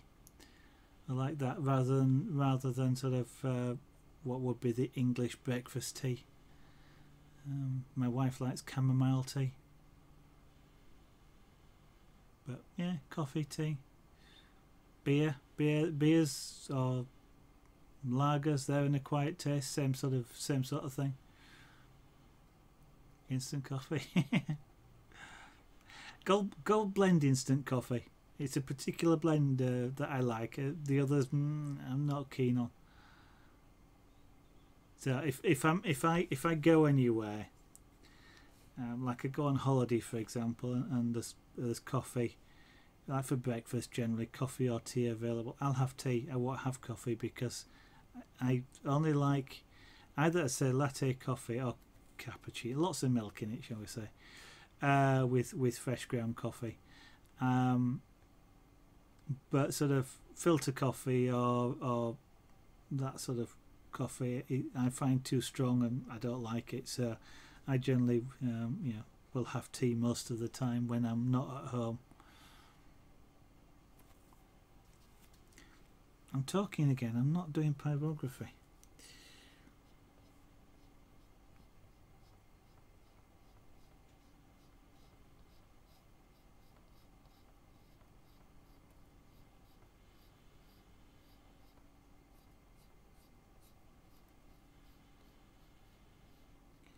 The bone structure around the eye at this bottom edge isn't quite like this. It doesn't cup the eye quite as much as it does on humans, but because I've done the head this far back, I can't really put the bone structure in to my satisfaction to make it look like it as it should be, so I'm kind of cheating a little bit.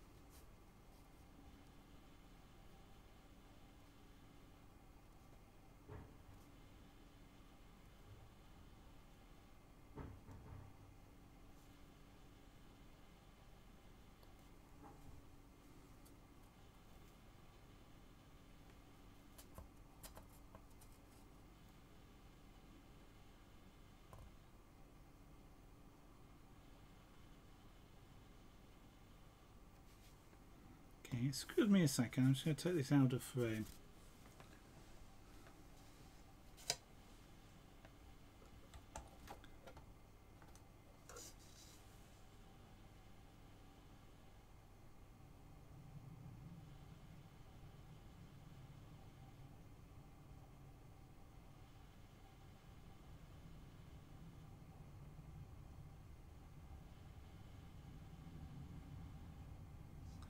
Yeah, I need you to sort of hold it at arm's length and take a look at it. So what I kind of noticed in doing so is this area here is just too light. I need to tone it down, darken it a little bit.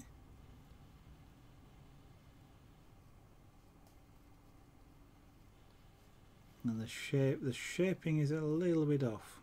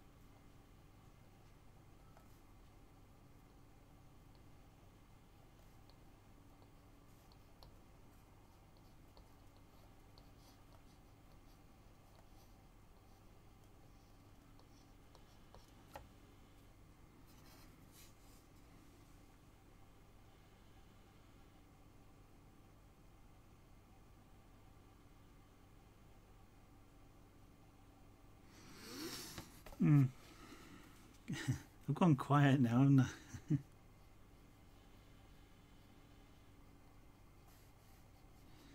I'm kind of looking at this as kind of evaluating whether I finished with it.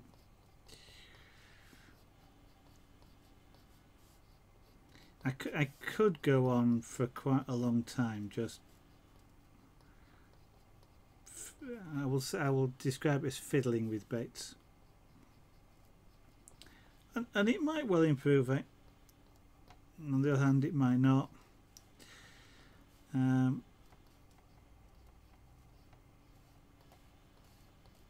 One of the things I still am not that good at is deciding when something is finished. So you know, it's still an area I need to practice on. But I am kind of thinking that this, actually there's one area I've just seen, that this is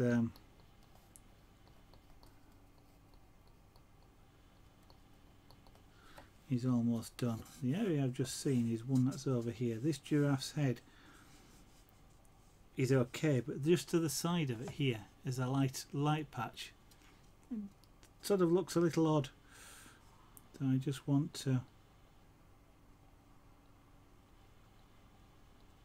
extend the colouring just a little bit past his head, or her head. Don't know whether it's male or female.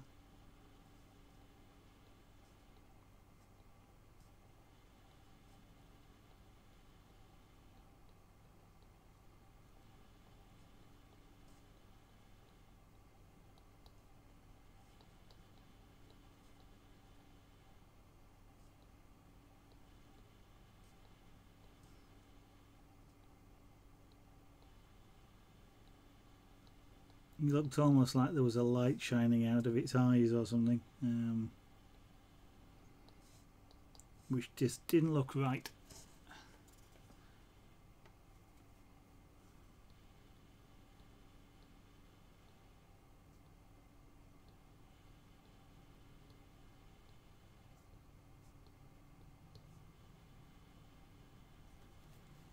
Okay, time to hold it at arm's length again. Okay, well, have a good evening, Eddie Fall Guy. Thank you very much for that, and have a good evening's rest. Oops, sorry, didn't mean to catch the microphone.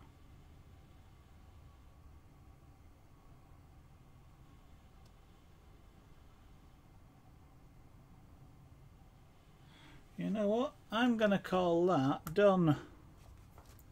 So let me turn the pyro off. If I tip the camera up, I'm going to cover the face cam up. But there you go. I'll try and catch. Let's see if I can get a better light on it. But that's not a better light. That's definitely not a better light. Getting good light for this stream is quite difficult. We took that back over there. In fact, let me just turn the face cam off so we lose that. See, there we go. Now if I bring that closer into different, let me move that, see if I can get aim this down there like that.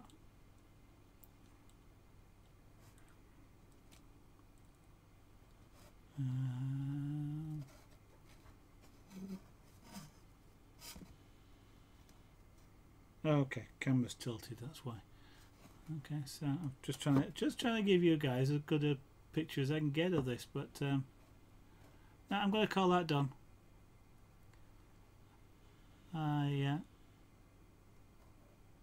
As I say, I could probably go on fiddling for ages, but I'm not sure I'd improve it much.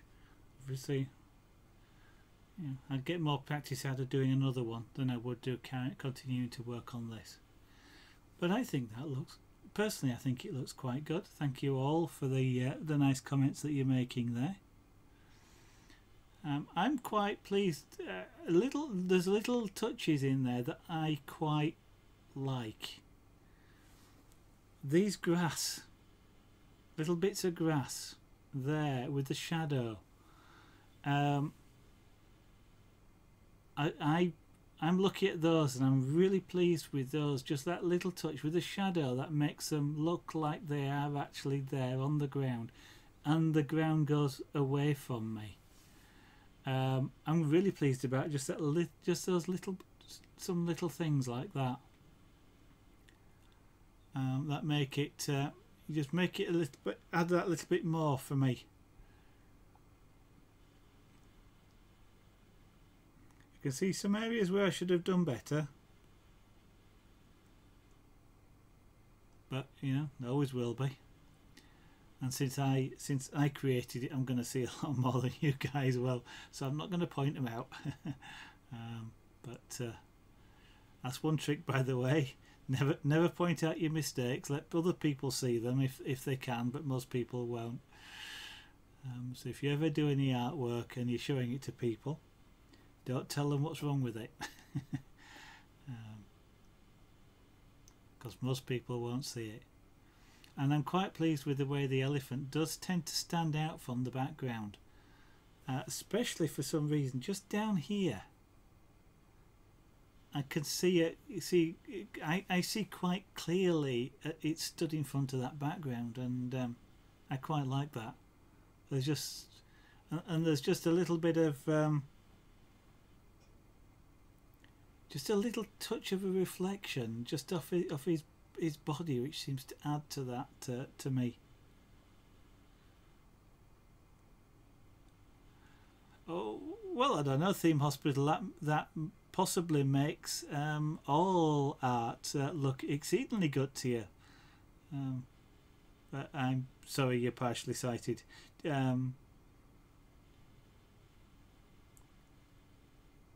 Obviously I wish you had perfect sight, but there again, having said which, I don't. What, if you don't mind me asking, what do you mean by partially sighted? Is it sort of needing glasses, or problems with your eyes that restrict your sight? You don't have to answer, by the way, if you don't want to. It is a personal question. And thank you, Fluffy Twiglet. I like the now, interestingly, I'm now looking at it. I can see the sepia tones more than I could earlier on the stream, because it's not getting that direct harsh light off the overhead now. The colour, that sepia tone colour is showing up. Okay. Thank you for explaining, Theme Hospital.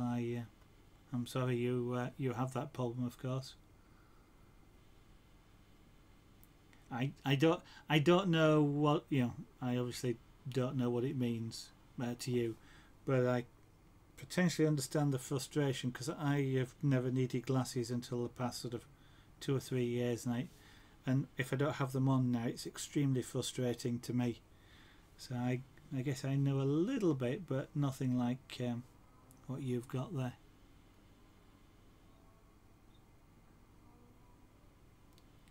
But yeah, I quite like the colours on that. It evokes to me that sunset sort of thing, but I quite like sepia toned paintings anyway, or pictures. I started doing, instead of black and white for airbrushing, I started doing sepia tone as well.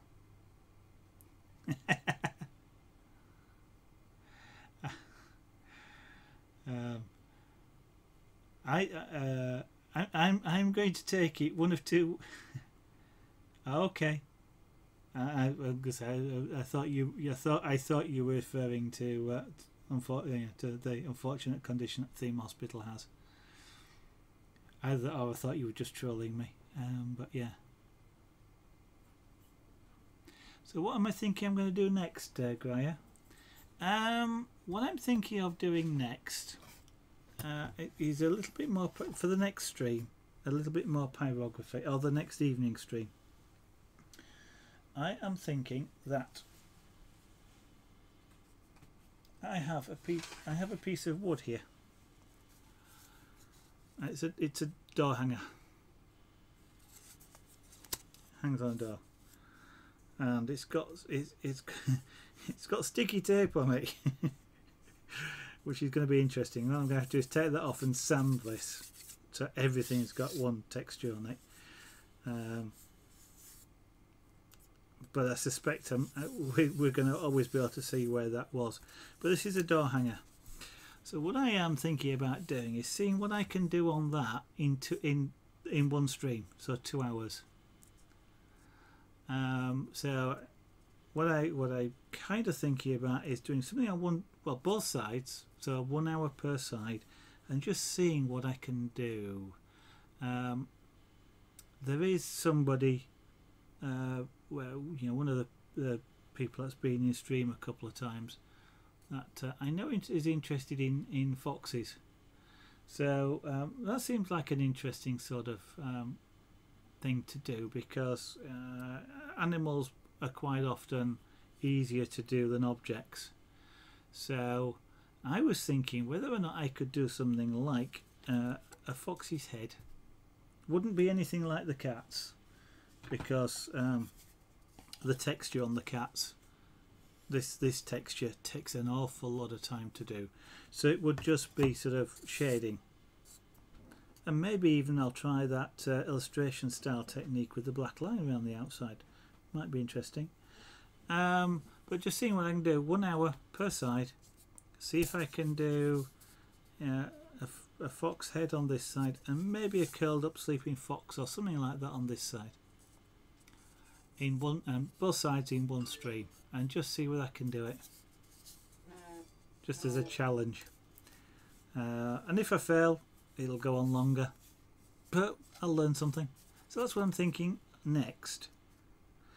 But once after tomorrow, shall we say, or after we have finished that, and I don't want it to take more than a couple of streams if I do, we're moving on to scraper board, I think, for the next main stream. But I don't know what to do on that at the moment. So if anybody's got any ideas. Looks like it was designed for painting. This, yeah, so what they're often done is like scrapbook type stuff is done on it, or they, you know, take like pressed flowers or dried flowers and glue them to these things. So I just saw this in one of the local craft shops and thought, well, I'll try it, see what I can do. It's a birch plywood. It's a nice light birch plywood, so it should take colour quite nicely. Architecture, building and street scenes. Yeah, sounds like a fun challenge. Yeah, then it's a couple of days ago, I think, Graham. That was you know, just for that. Yeah, and then potentially, you know, it becomes more of a commercial thing to sort of sell something like that, because I've got to buy the wood. Unfortunately, it costs. It daft as it sounds, I keep saying wood doesn't grow on trees, but that kind of means you don't get it for free. And good clear wood is it takes some hunting down and what have you. So it would be nice maybe to do something that somebody might want to buy at a reasonable price. Architecture. One of the things I kind of would like to be able to do, and it sort of suits the pyrographic style, because it's almost like a woodcut style, is something like a country cottage, something like that.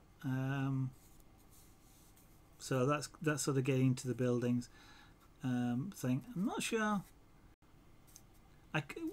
Well, at the moment, what I can't see in my own mind is a street scene image.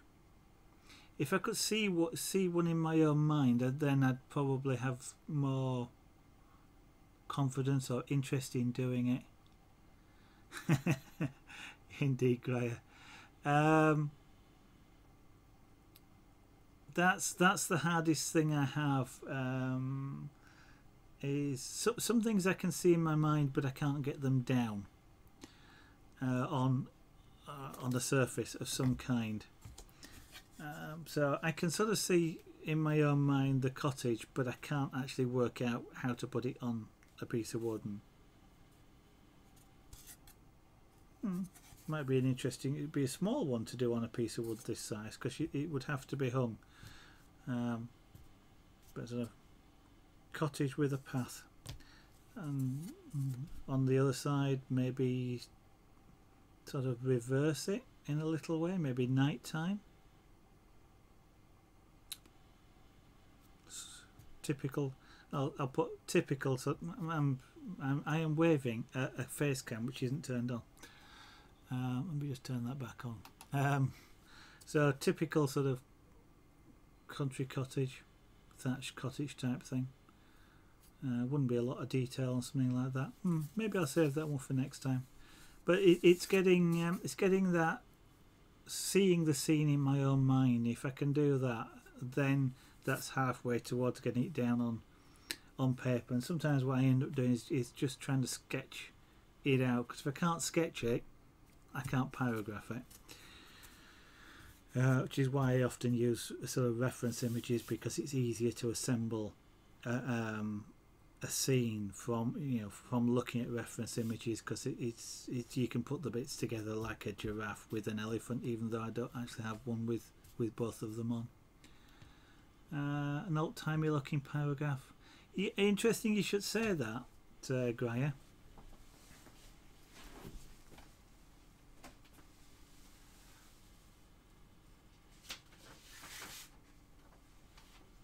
The reason I say it's interesting is because of, and I'm going to cover up the camera again, that's an airbrush painting,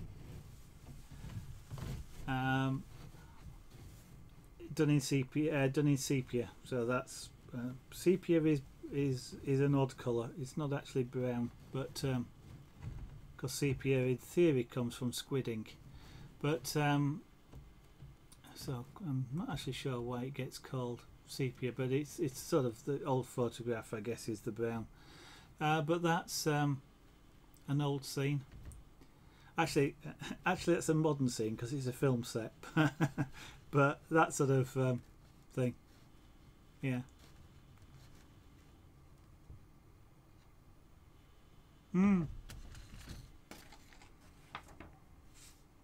Because there's a heck of a lot of detail in that, so this sort of thing has to be done. To do something like that, I would have to be done on there. But some sort of stylized thing like that.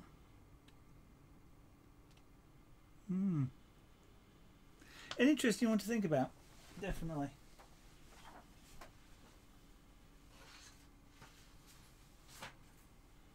But it'll be a little while. I say I'm going to try something really nice and quick on this, and then we'll think about pyrography for something like that for the next pyrographic.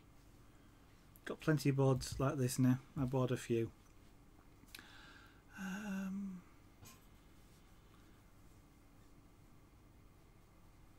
Yeah. Okay. Well, if you've got any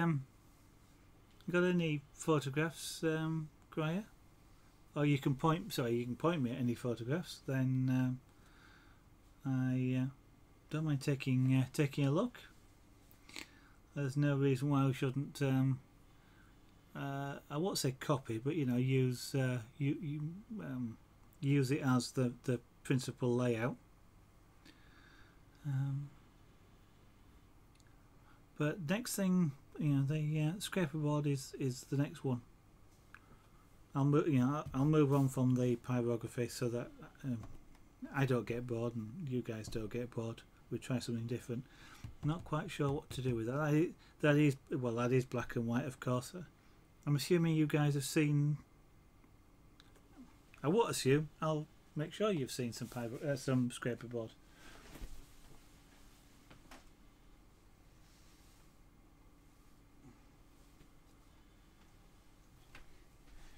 Just in case you're wondering what it is. So it's dusty, but that's a portrait done in scraper board. It's literally black and white lines. There's no grey in there at all. It's all black and white. And I haven't actually finished this one, but it's close. And this one, Earthrise, again black and white. You can colour this stuff. You can colour the white areas, not the black areas. But I'm not ready to try that just yet, because I've only done 2 pieces of scraper board. You've just seen both of them. So that's I want to try another one of those. Just don't know what to do on it yet. So if anybody's got any thoughts, I don't mind suggestions. Thank you very much.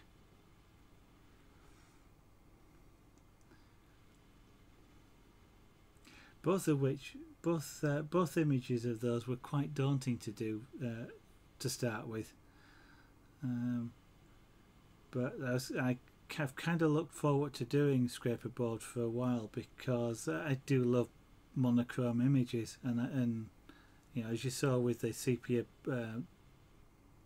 town there, and and this guy John Miles, I've done 2 or 3 black and white monochrome with the airbrush of John for my wife. So I kind of knew what I wanted, you know, the style I was looking for. So whilst I was daunted quite a lot by it, I wasn't sort of completely clueless about it.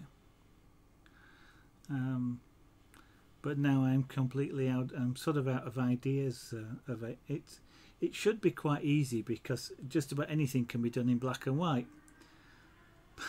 But it's like when somebody sort of does something like says, you know, think of a number, and your mind goes blank and you can't think of something, and it's a sort of perennial problem I have with art and doing something. When I'm faced with that blank media, I say blank canvas, but media, whatever it is, whether it's a piece of wood, scraper board, or sheet of paper, it's always, what can I do? Everything just goes out of your mind. Maybe actually try one of those street scenes. That could be a possibility.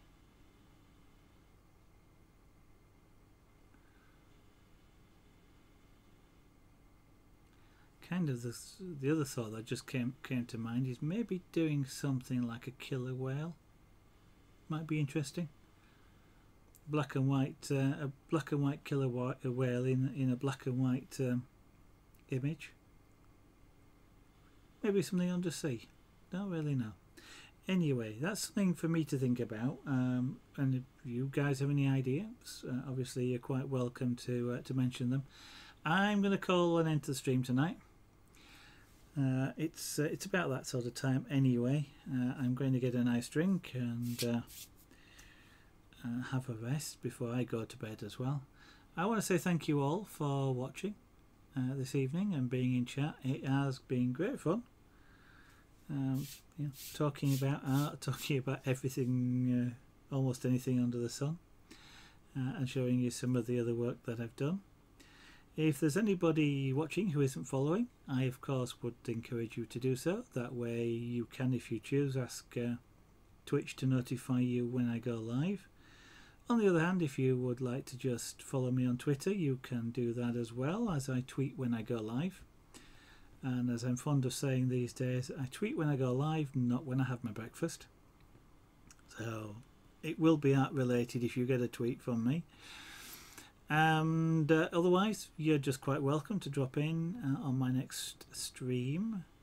Will be one tomorrow night, to the best of my knowledge anyway, 8 PM in the UK.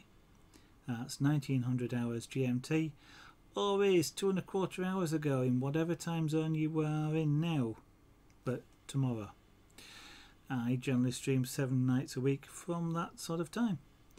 Maybe one tomorrow afternoon, not sure. And Sunday afternoon, again, not sure. That would be just depending on what's going on during the day and whether it's pouring down with rain, this sort of thing. But if I do some streaming tomorrow afternoon, it will be some more of this stuff, some jewellery making, some chain making. I've got one I would like to do some. Well, my wife decided she would like this one actually turning into a bracelet. This was a practice length, so I need to complete that. And I want to try out a few other chain designs. So I generally do this sort of, well, this will come into the normal sequence on an evening sometime, but I enjoy doing this at any time, so it's a sort of a nice thing that I can slip in on a Saturday afternoon without starting a new piece of art or something like that, so you don't miss out on the normal stuff. But anyway, there we go. There's a little bit of an advert. Thank you for your comments there, Graya. I appreciate the fact that you do like watching. I wish everybody a good evening, and I'll see you tomorrow. Bye bye.